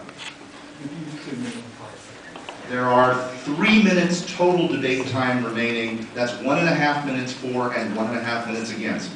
Mr. Wallace, the maker of the motion. Yes, Dave Wallace here. And as has already been summed up, the effect of this motion is to make EPH Plus optional by positive option of the business meeting. That is, we would use in any year in which EPH itself is in effect and not suspended, we would use basic EPH unless the previous year's business meeting had voted to use EPH Plus instead. Basically, EPH Plus is the extra strength version of EPH. It does have a stronger anti-slating effect, but it also has a stronger effect on the ranking of other nominees. So it's not necessarily automatic that we would always want to use it. I personally would be okay with the fact that this is deemed a greater change and waiting another year, going ahead with basic EPH for next year and then ratifying this, going through the extra year of ratification. Basically, it would, combined with the ability to suspend, it would give each business meeting through 2022 a choice between no EPH, basic EPH, or EPH Plus, and allow us to respond to whatever happens, with that option going forward, 1 year at a time. And further commentary is in the commentary to the amendment in the packet. Time for debate in favor of the amendment has expired. Dr. Lurie, their motion to call the question is not in order because the member will not. Members, give me a chance to even state the ruling before you start calling out points of order. Thank you. The motion is not in order because there has not been at least one speech against the motion.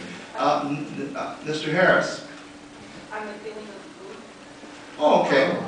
The chair has ruled that under the standing rules that we cannot move to call the question until at least one speech for and one speech against has happened. That is in our standing rules.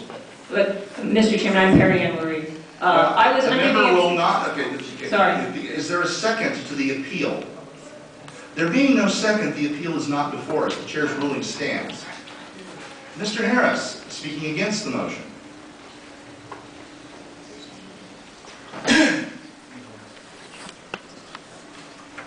Thank you, Mr. Chairman. Very briefly, I don't think it's a good idea or particularly helpful to start switching from year to year. I don't agree that actually the previous year's business meeting is in a position to decide what slates may or may not happen and whether therefore we want to choose EPH or EPH Plus. I think that only becomes clear usually in January, February when people start announcing intent. I think either we will want to adopt EPH Plus on an ongoing basis or we won't, and therefore I think this amendment is not useful. The chair notes that the motion for the previous question to close debate is not in order when there is less than 1 minute of debate time remaining, of which there is. Is there any objection to ending the debate, however? Hearing none, we'll vote on the amendment, C61, to which the chair has ruled would constitute an increase in scope. Those in favor of the amendment to ratification only, C61, raise your hands. Hands down. Those opposed? Hands down. The negative has it. The amendment is not agreed to. We are now back to C.6, having used up. Well, yeah, but I mean, the whole debate time came out of it. The chair, that's taken 5 minutes out of the total debate time. There's Well, 4? Okay, thank you. There's 16 minutes debate time. We have not touched the underlying proposal. 16 minutes divided evenly, 8 and 8. Who is a proponent of EPH who wants to speak as the lead proponent? Anybody? I don't see any lead proponent among the, Mr. Wallace, you are among the original sponsors, so you get your side's one free crack at it. Speech in favor. Yes. Okay, so as noted previously, basically EPH Plus is the extra strength version of EPH, and it does have a stronger anti-slating effect. If somebody comes up with a big slate and tries to take over the category, the studies have shown that it probably gets about one more non-slate nominee per category on average than EPH by itself would do. Given that we have defeated three-stage voting, which I was hoping would pass, I think we probably should pass EPH Plus at this meeting if the choice is between doing that and then, or having to wait 2 years to make any further changes. Because, again, I do not trust the Chief Puppy to simply abandon things at this point. He had at least 114 or so people voting for him who were members of this con, and therefore will be eligible to nominate for next year. I don't think we've seen the end of it, unless he really gets bored and goes away. And I think we need stronger defenses in place just in case we come under attack again. We've sat through 2 years of what the effect of a strong puppy attack would be. I don't want to go through that again. Thank you. Speech against. Wow, so many people. Wow, who do I get to choose? Mr. McCarty.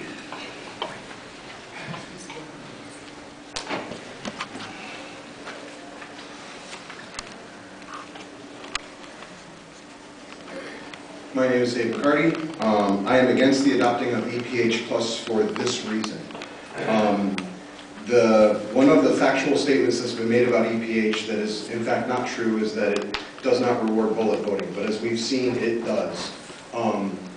People who nominate only one thing have their votes count disproportionate to everybody else, and in fact that's exactly how Box Day got on the ballot. He got people to nominate only him. Under EPH Plus, if you look at the analysis, you'll see that that effect is even worse. It becomes trivial to get things onto, to get singleton, horrible entries onto even our most populous categories. It would take the threshold to crack our most nominated categories like novel and best dramatic presentation down to about 3% of the nominating population. So I believe that EPH is in fact worse for the behaviors that we're currently seeing, and not substantially better for the behaviors that we used to see. So I do not believe that we should adopt it. Here. In favor, and only one person rose. Mr. Cronengold. I move that still Joshua Cronengold. I would like to move that we add a 1-year sunrise to that. It would not take even begin to take effect until 2019. Now, remember, all amendments are antithetical to this. They have to be made as speeches against a motion. Is that correct? Is there anyone else who wishes to speak in favor of EPH Plus? Okay. Anyone wants to speak against? Ms. Hayes.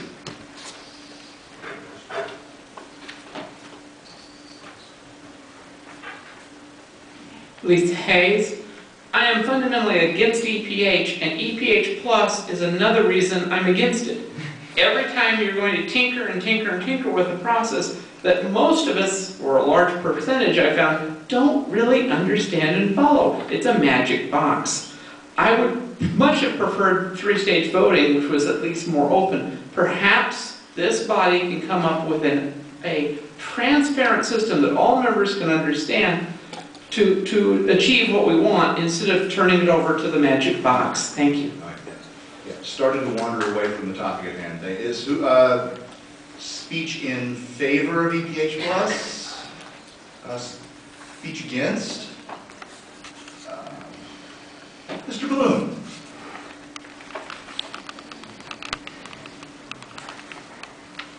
you, Mr. Chairman. My name is Kent Bloom.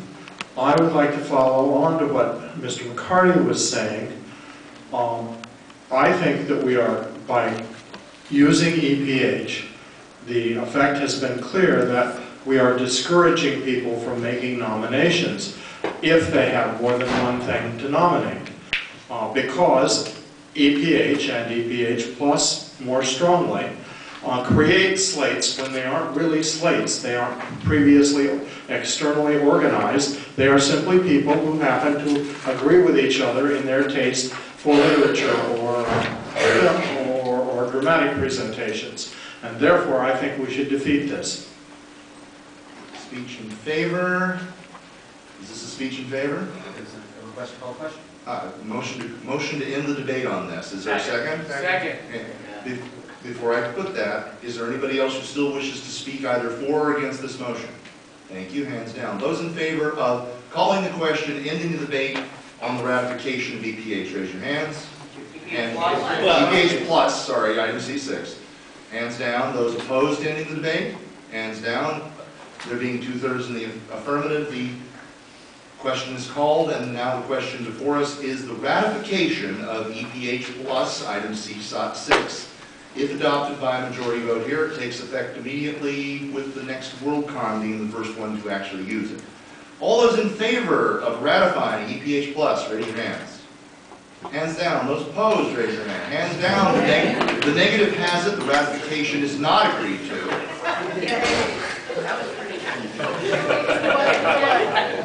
Do we need a recess here? No. Okay, I've been told I do not need to do a recess here, and there's a couple of things we might be able to do quickly. Well, actually, we're going to read. Sorry, now at C5, the motion to suspend E pluribus Hugo for 1 year. We did not set a debate. We did. Oh, we just forgot to put it in here. Sorry. The debate time limit is 10 minutes. I believe it was Mr. Yallow who made the motion. So we have 10 minutes total debate time on whether to suspend EPH for 1 year. Mr. Yallow in favor of a 1-year suspension.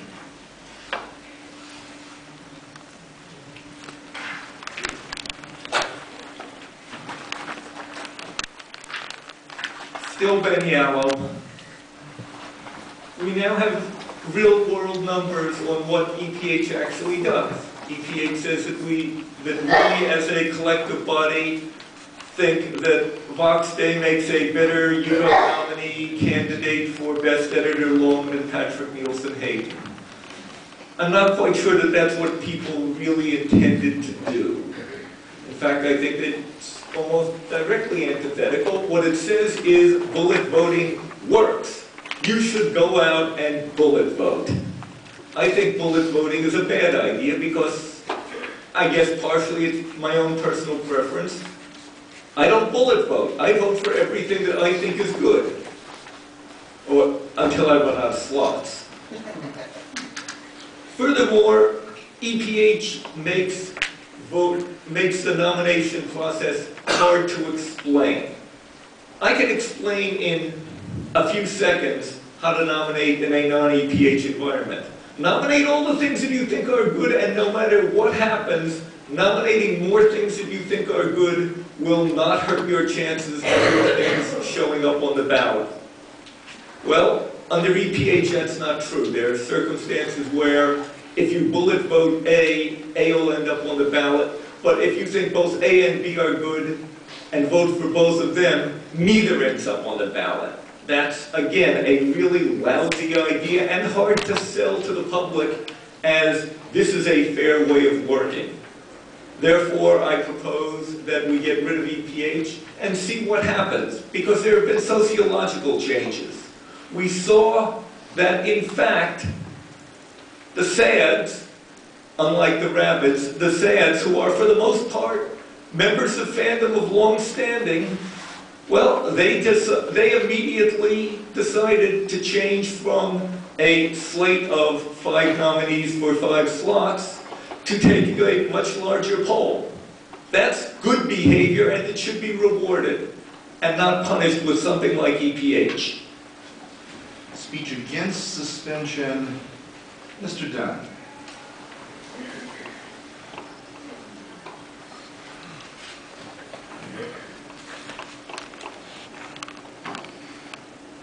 Mr. Chairman, I'm still Cliff Dunn. I am very concerned about two things. First and foremost, those sociological changes were a direct response to EPH. It is very plausible, I would say likely, that the SADS would have thrown another slate up if EPH had not been in place, and we would have been back where we are. Second, by suspending this, we go back and we open ourselves right back up to slating. You know, the whole thing that we spent the last 2 years trying to defeat. Finally, I am very concerned, as I was before, that we're going to suspend this. We might or might not get a motion at the next year's business meeting to kill EPH off permanently, and who knows, we might be switching voting methods every year for the next 3 or 4 years at this rate. I don't think that the motion to suspend EPH was put on the agenda for the sake of taking up debate time or because we felt it would be necessary. It was more of an emergency break to ensure that we would at least have it come up so that if things interacted strangely, EPH had a weird interaction with 3SD if that had passed, for example, that we could take action because we were marking out new ground. So I believe we should not suspend EPH, we should not keep changing our voting method, we should stick with EPH because it works. Thank you. Hear, hear. Speech in favor, Ms. Hayes. In favor of suspending. Lisa Hayes, I want to reiterate what Ben Yalow has said. It had some flaws, we saw those flaws, we put this in so that we could say no. We already put in one positive break, which is 5 and 6, which has helped. And if we need more, we have other options, and I want to take those. I do not want BPH. Speech opposed to, you can't see you, the pillar's partially blocking you back in the back corner there. No, that's fine. Hi, Karina Stark. I am in favor of keeping EPH, if not suspending it for 1 year, because while it is true that bullet voting does occasionally get, while it is true that bullet voting does occasionally get a single, we'll call it bad candidate onto a list, that is also the purpose of 5 and 6, is so that we can just ignore whichever candidate we feel is unsuitable, and we will still have 5 good candidates to choose from for that list. Hear, hear. Speech. Come back over here and show your membership badge to the secretary. Mr. Bloom in favor of suspending this for 1 year.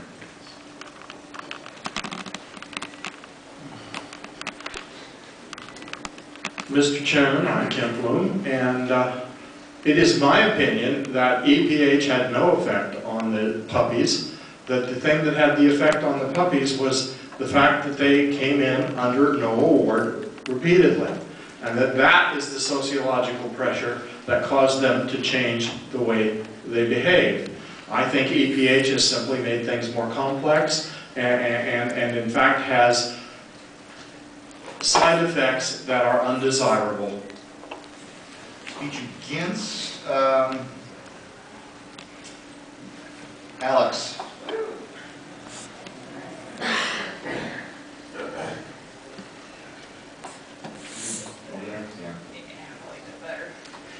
So do I, actually. I like that phone. Oh, my voice is terrible right now.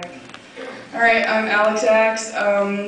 So basically, what made the puppies, particularly the rabbits, change their behavior was that they could no longer game the system with slates.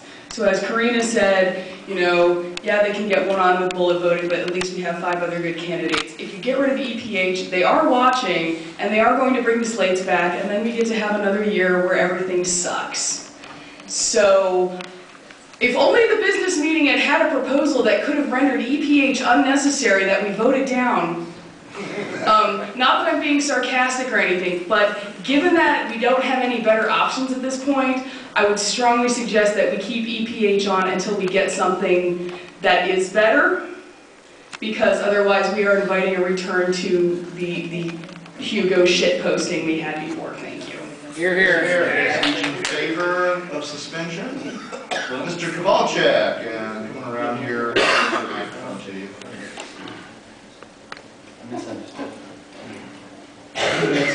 About 2 minutes debate time remaining in favor of suspension.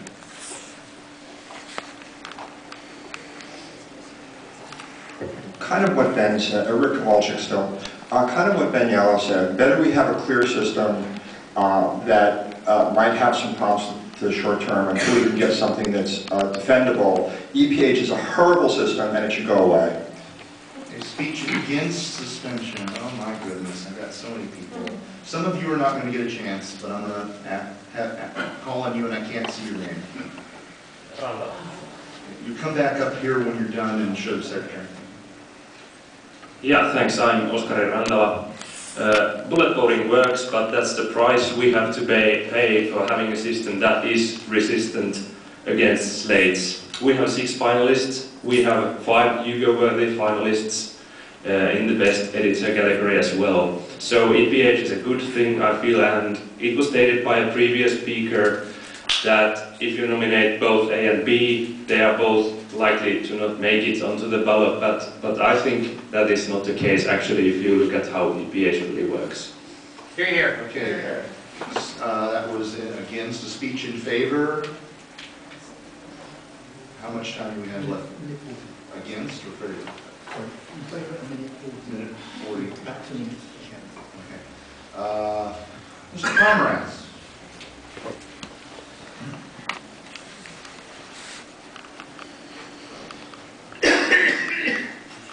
John Pomerantz. I speak here as a reluctant voter against suspension because I am not a fan of EPH. Oh, I'm sorry, I thought we passed over that for lack of votes. Was that last person for the suspension? That last guy spoke? No, the last one was against. The last one was against?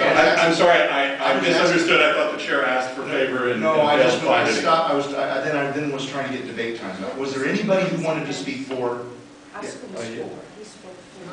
No, he's right. I just didn't think there were any fours left. No, he was speaking against suspension. He said he was against suspension. Against suspension. That doesn't matter. He's against suspension. I'm against Mr. McCarty is speaking in favor of suspension.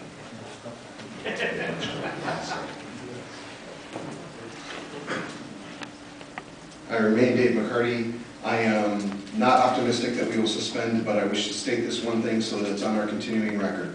While we use EPH, we didn't have much of it this year, but we will continue to have perverse results with things getting knocked off the ballot for unknowable reasons that cannot be justified without looking at the raw data.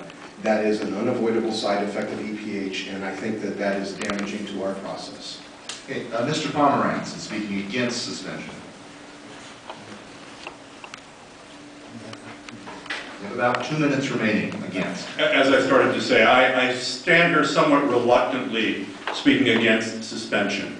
I acknowledge the problems of EPH. Indeed, I spoke fairly strongly against its passage on its first passage. I do think that societal pressures are sufficient to address slate voting and some of the horrible results we saw with the initial rounds of the puppies.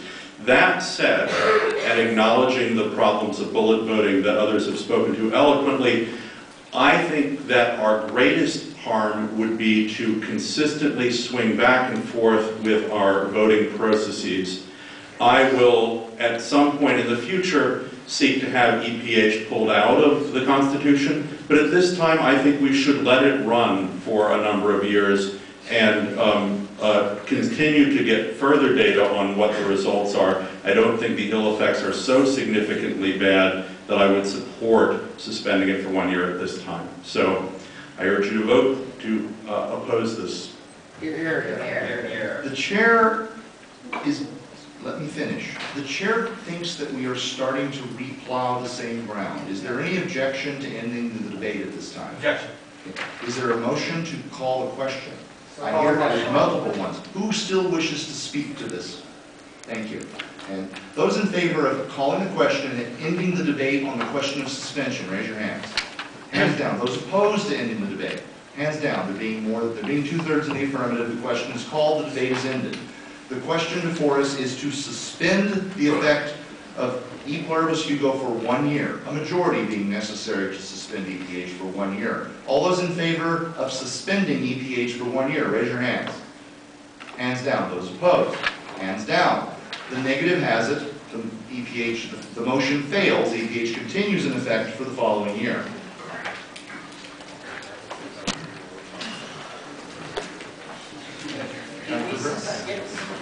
What's the time now? Is there any, okay, we have to be out of here by 13:45. I suggest we recess for 10 minutes and try and get some of these smaller ones out of the way. This meeting is in recess until 13:15. The meeting will return to order. All right, after all that heavy stuff, we have a few light items, I think, I hope.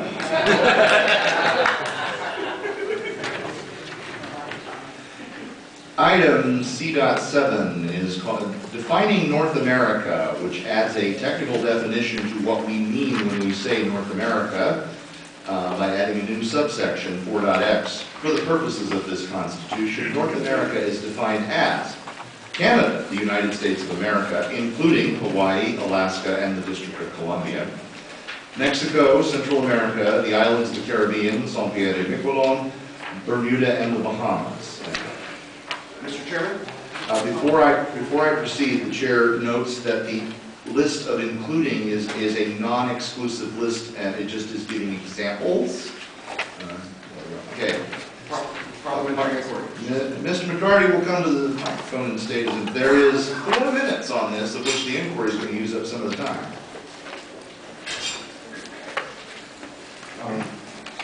I remain Dave McCarty. I was under the impression that when we punted the turning off of 5 and 6, that we punted that to be next to the EPH turnoff because those are related things. The chair does not remember us rescheduling it in that way. Okay, maybe I'm incorrect. I don't remember us explicitly scheduling 5 and 6 to follow EPH immediately. Is it in order to suggest that we do it that way since we're on the topic? It would be in order to move to suspend the rules and bring item C12 up in front of the meeting now. Just so that we can dispose of the like business. It is in order to make the motion. Is the member making the motion I am to so making suspend the the motion. rules and bring item C.12 before the meeting? Is there a second? This is a non-debatable motion. What is the member's, the member will come up here and state the parliamentary inquiry and note that if the member starts to debate the question, I'm going to stomp on it. While suspending the rules and reordering is a is a 2/3. Correct me if I'm wrong, but is not laying the items in front of it on the table definitely until after 5 and 6. Now, the member, first of all, the member is actually maybe starting to debate it, but the motion to lay on the table also requires, which is to set something aside temporarily without a set time to pick it up. Definitely. No, you cannot lay something on. You cannot lay something on the table. Definitely, you can postpone an item to a definite time. Sorry, would not the motion to suspend the stuff in between definitely until after 5 and 6 simply require a simple majority? Okay, yes, that's the question. The motion, which is not in order at the moment, the motion that would be a motion to definitely postpone all of the things intervening between where we are now and 5 and 6. I cannot, there is no motion to recognize the motion to suspend the rules is in front of us and requires a 2/3 vote. All those in favor of suspending the rules and bringing 5 and 6, item C.12 before us immediately, raise your hands. Hands down. Those opposed, hands down. There being 2/3 in the affirmative, the rules are suspended. The motion to suspend 5 and 6 for 1 year is before the meeting. So much for light stuff. I have to go through the pages, folks. What's the C dot what? 12. Page 23. Page 23, which is item C.12 on page 23 of your agenda. Chairman, I rise to move to table C.12. The motion, there is no such motion as to table it. If the member wishing to lay a motion on the table to pick it up at some indefinite time in the future of this meeting. Yes, I'm motioning to lay it on the table. Lay it on the table, yes, okay. I need to make this I need to make it absolutely clear for the benefit of everyone here because the wording has a different meaning in British than it does in American. under parliamentary procedure, to lay a motion on the table is to set it aside without a set time to pick it up before we are done. If we adjourn without picking it up, if we adjourn for the Worldcon completely, sine die, and we do not pick it back up again, it dies. At any other time between now and then, should this motion pass, it would be a motion to take from the table the item that we had set aside. The motion to lay on the table is not debatable and requires a 2/3 vote. Parliamentary inquiry. Mr. Yellow.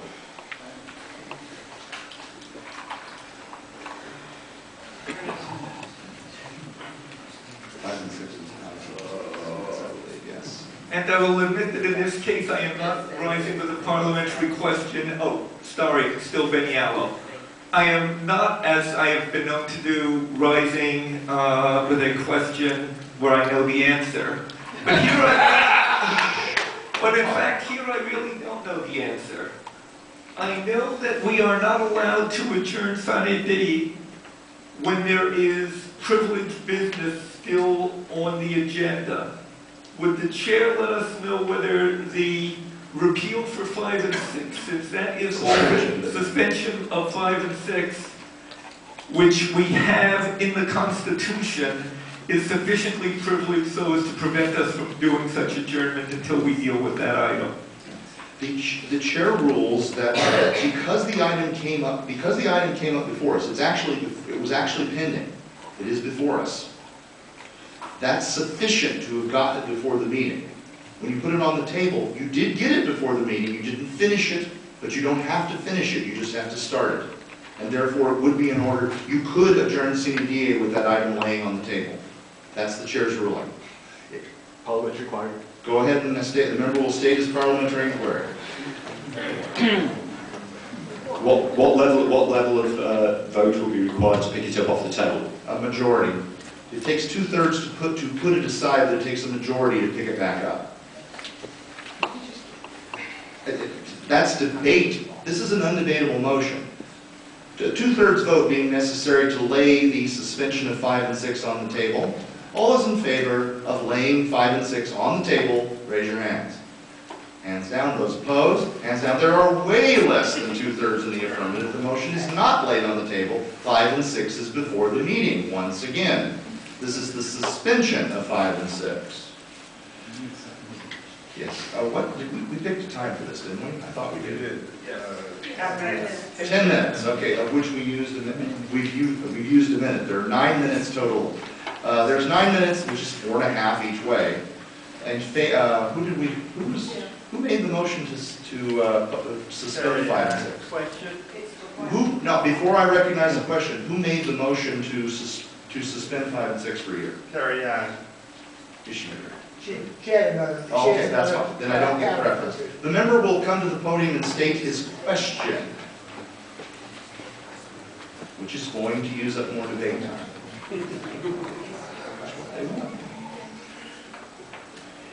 Winton Matthews, since we're talking about nominations, where in the Constitution does it say how many nominations you can make?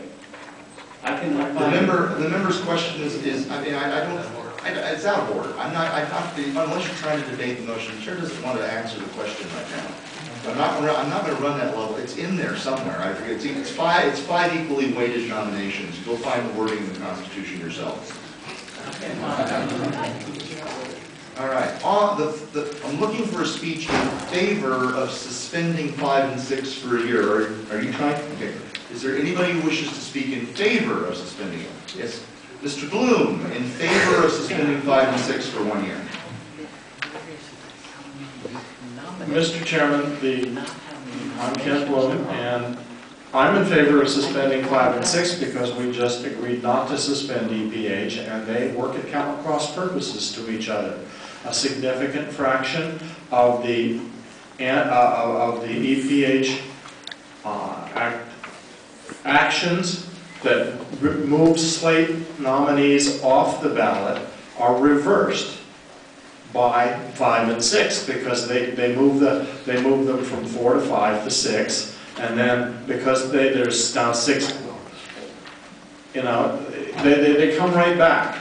So I think that this is working at cross purposes to EPH, and we should suspend at least one of them to find out how bad that is.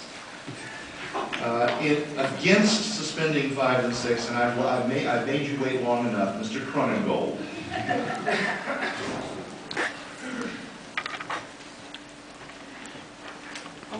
While I've heard numerous complaints about having 6 entries and being a very long amount to read, which is in fact what I argued several years ago, I urge that this year we do not suspend 5 and 6 because switching back and forth has been mentioned in this meeting several times is harmful to the awards.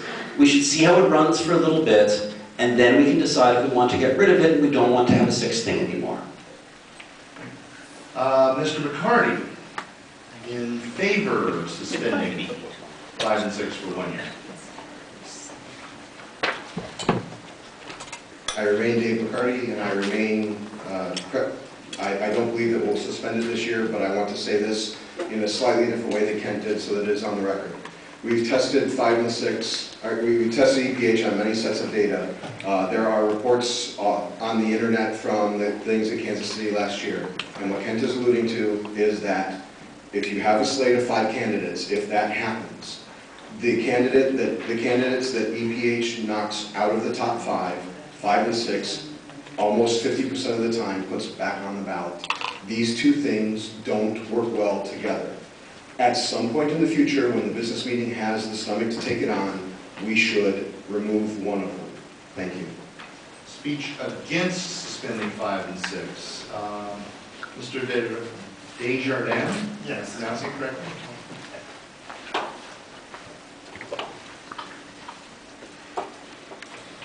Stephen Desjardins, I'm one of the original makers of the motion of 5 and 6. I think we should not suspend it, first, for the reasons of consistency that people have given. Second, because I think the change is beneficial for its own sake. First of all, it provides some resistance against slating. Sometimes it puts a slate nominee back on, but just as often or more often, it puts a genuine nominee on the ballot to counter the slate. And also, I think having a broader range of nominees on the finalists on the ballot is good for its own sake. The field is getting broader. There's a broader range of genres and styles. It makes a better ballot. Third, I think if you look at what was added to the ballot this year, it was mostly very good works. It's adding to the luster of the ballot by adding these fine works to the ballot.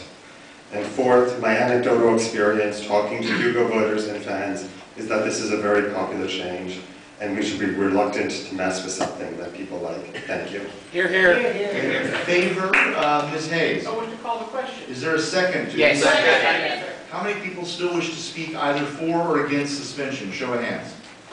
Hands down. Okay. All those in favor of ending the debate on the motion to suspend, raise your hands. Hands down. Those opposed? Hands down. There being 2/3 in the affirmative, the question is called, the debate is ended. The question before the meeting is, shall the 5 and 6 provisions be suspended for 1 year? A majority being necessary to pass this motion. All those in favor of suspending 5 and 6 for 1 year, raise your hands. Hands down. Those opposed? Hands down. The negative has it. This is not passed. 5 and 6 remains in effect for 1 year. Hang on. Let's try and get one more out of the way. That, which we were starting to get into there. C7 is defining North America, which gives a technical definition of in the Constitution of what North America is defined as.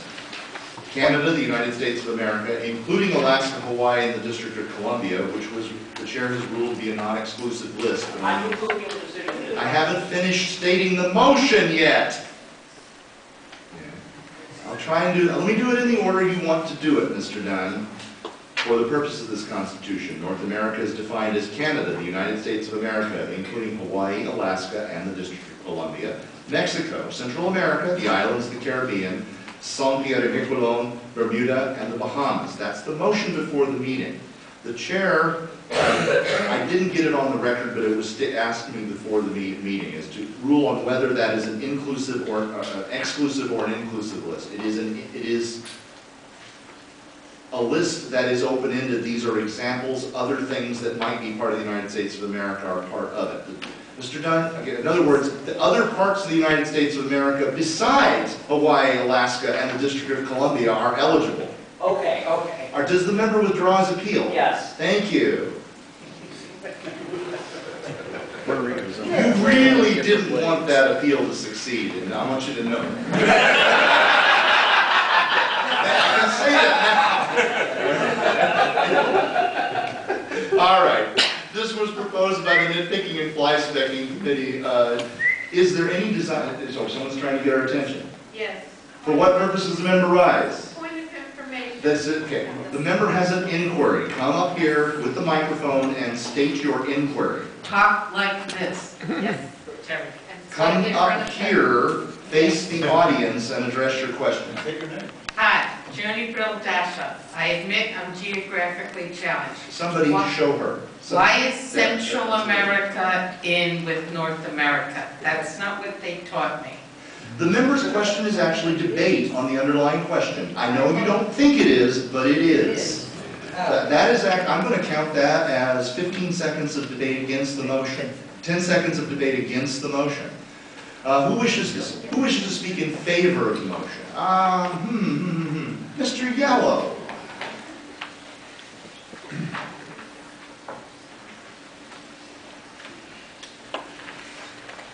Still Ben Yellow. Still Ben Yellow. You're right. That's it, yes. Still Ben Yellow, being the somewhat careless person who had taken this section out of the motion, out of the Constitution several years ago, I wish to apologize to the body for the necessity of putting it back in. But I really do think we need to put it back in. Speech against adding this section. Okay, I got inquiries. Let me see now. Okay, are all three of you standing up to make inquiries? No, I want to make one. All right, then I'm going to take the inquiries first from Mr. Kowalczyk and then Mr. Matthews.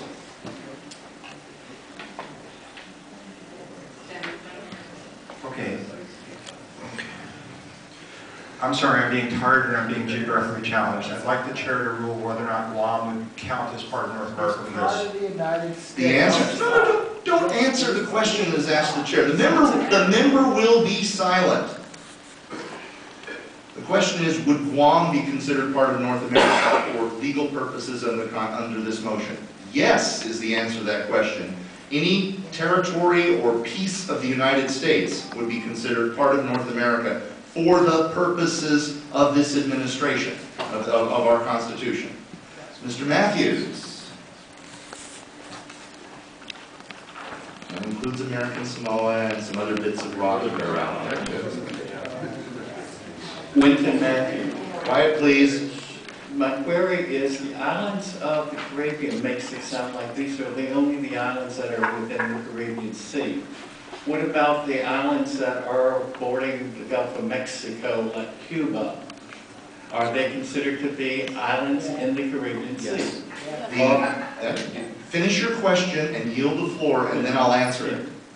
The member has finished his question.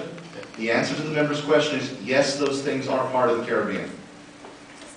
Are there any other inquiries about the effect of this motion? You had your chance.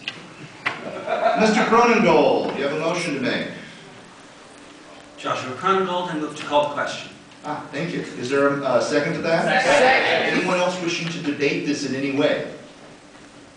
Thank you. All those in favor of ending the debate on C.7 defining North America, raise your hands. Hands down. Those opposed? Hands down. The question is called.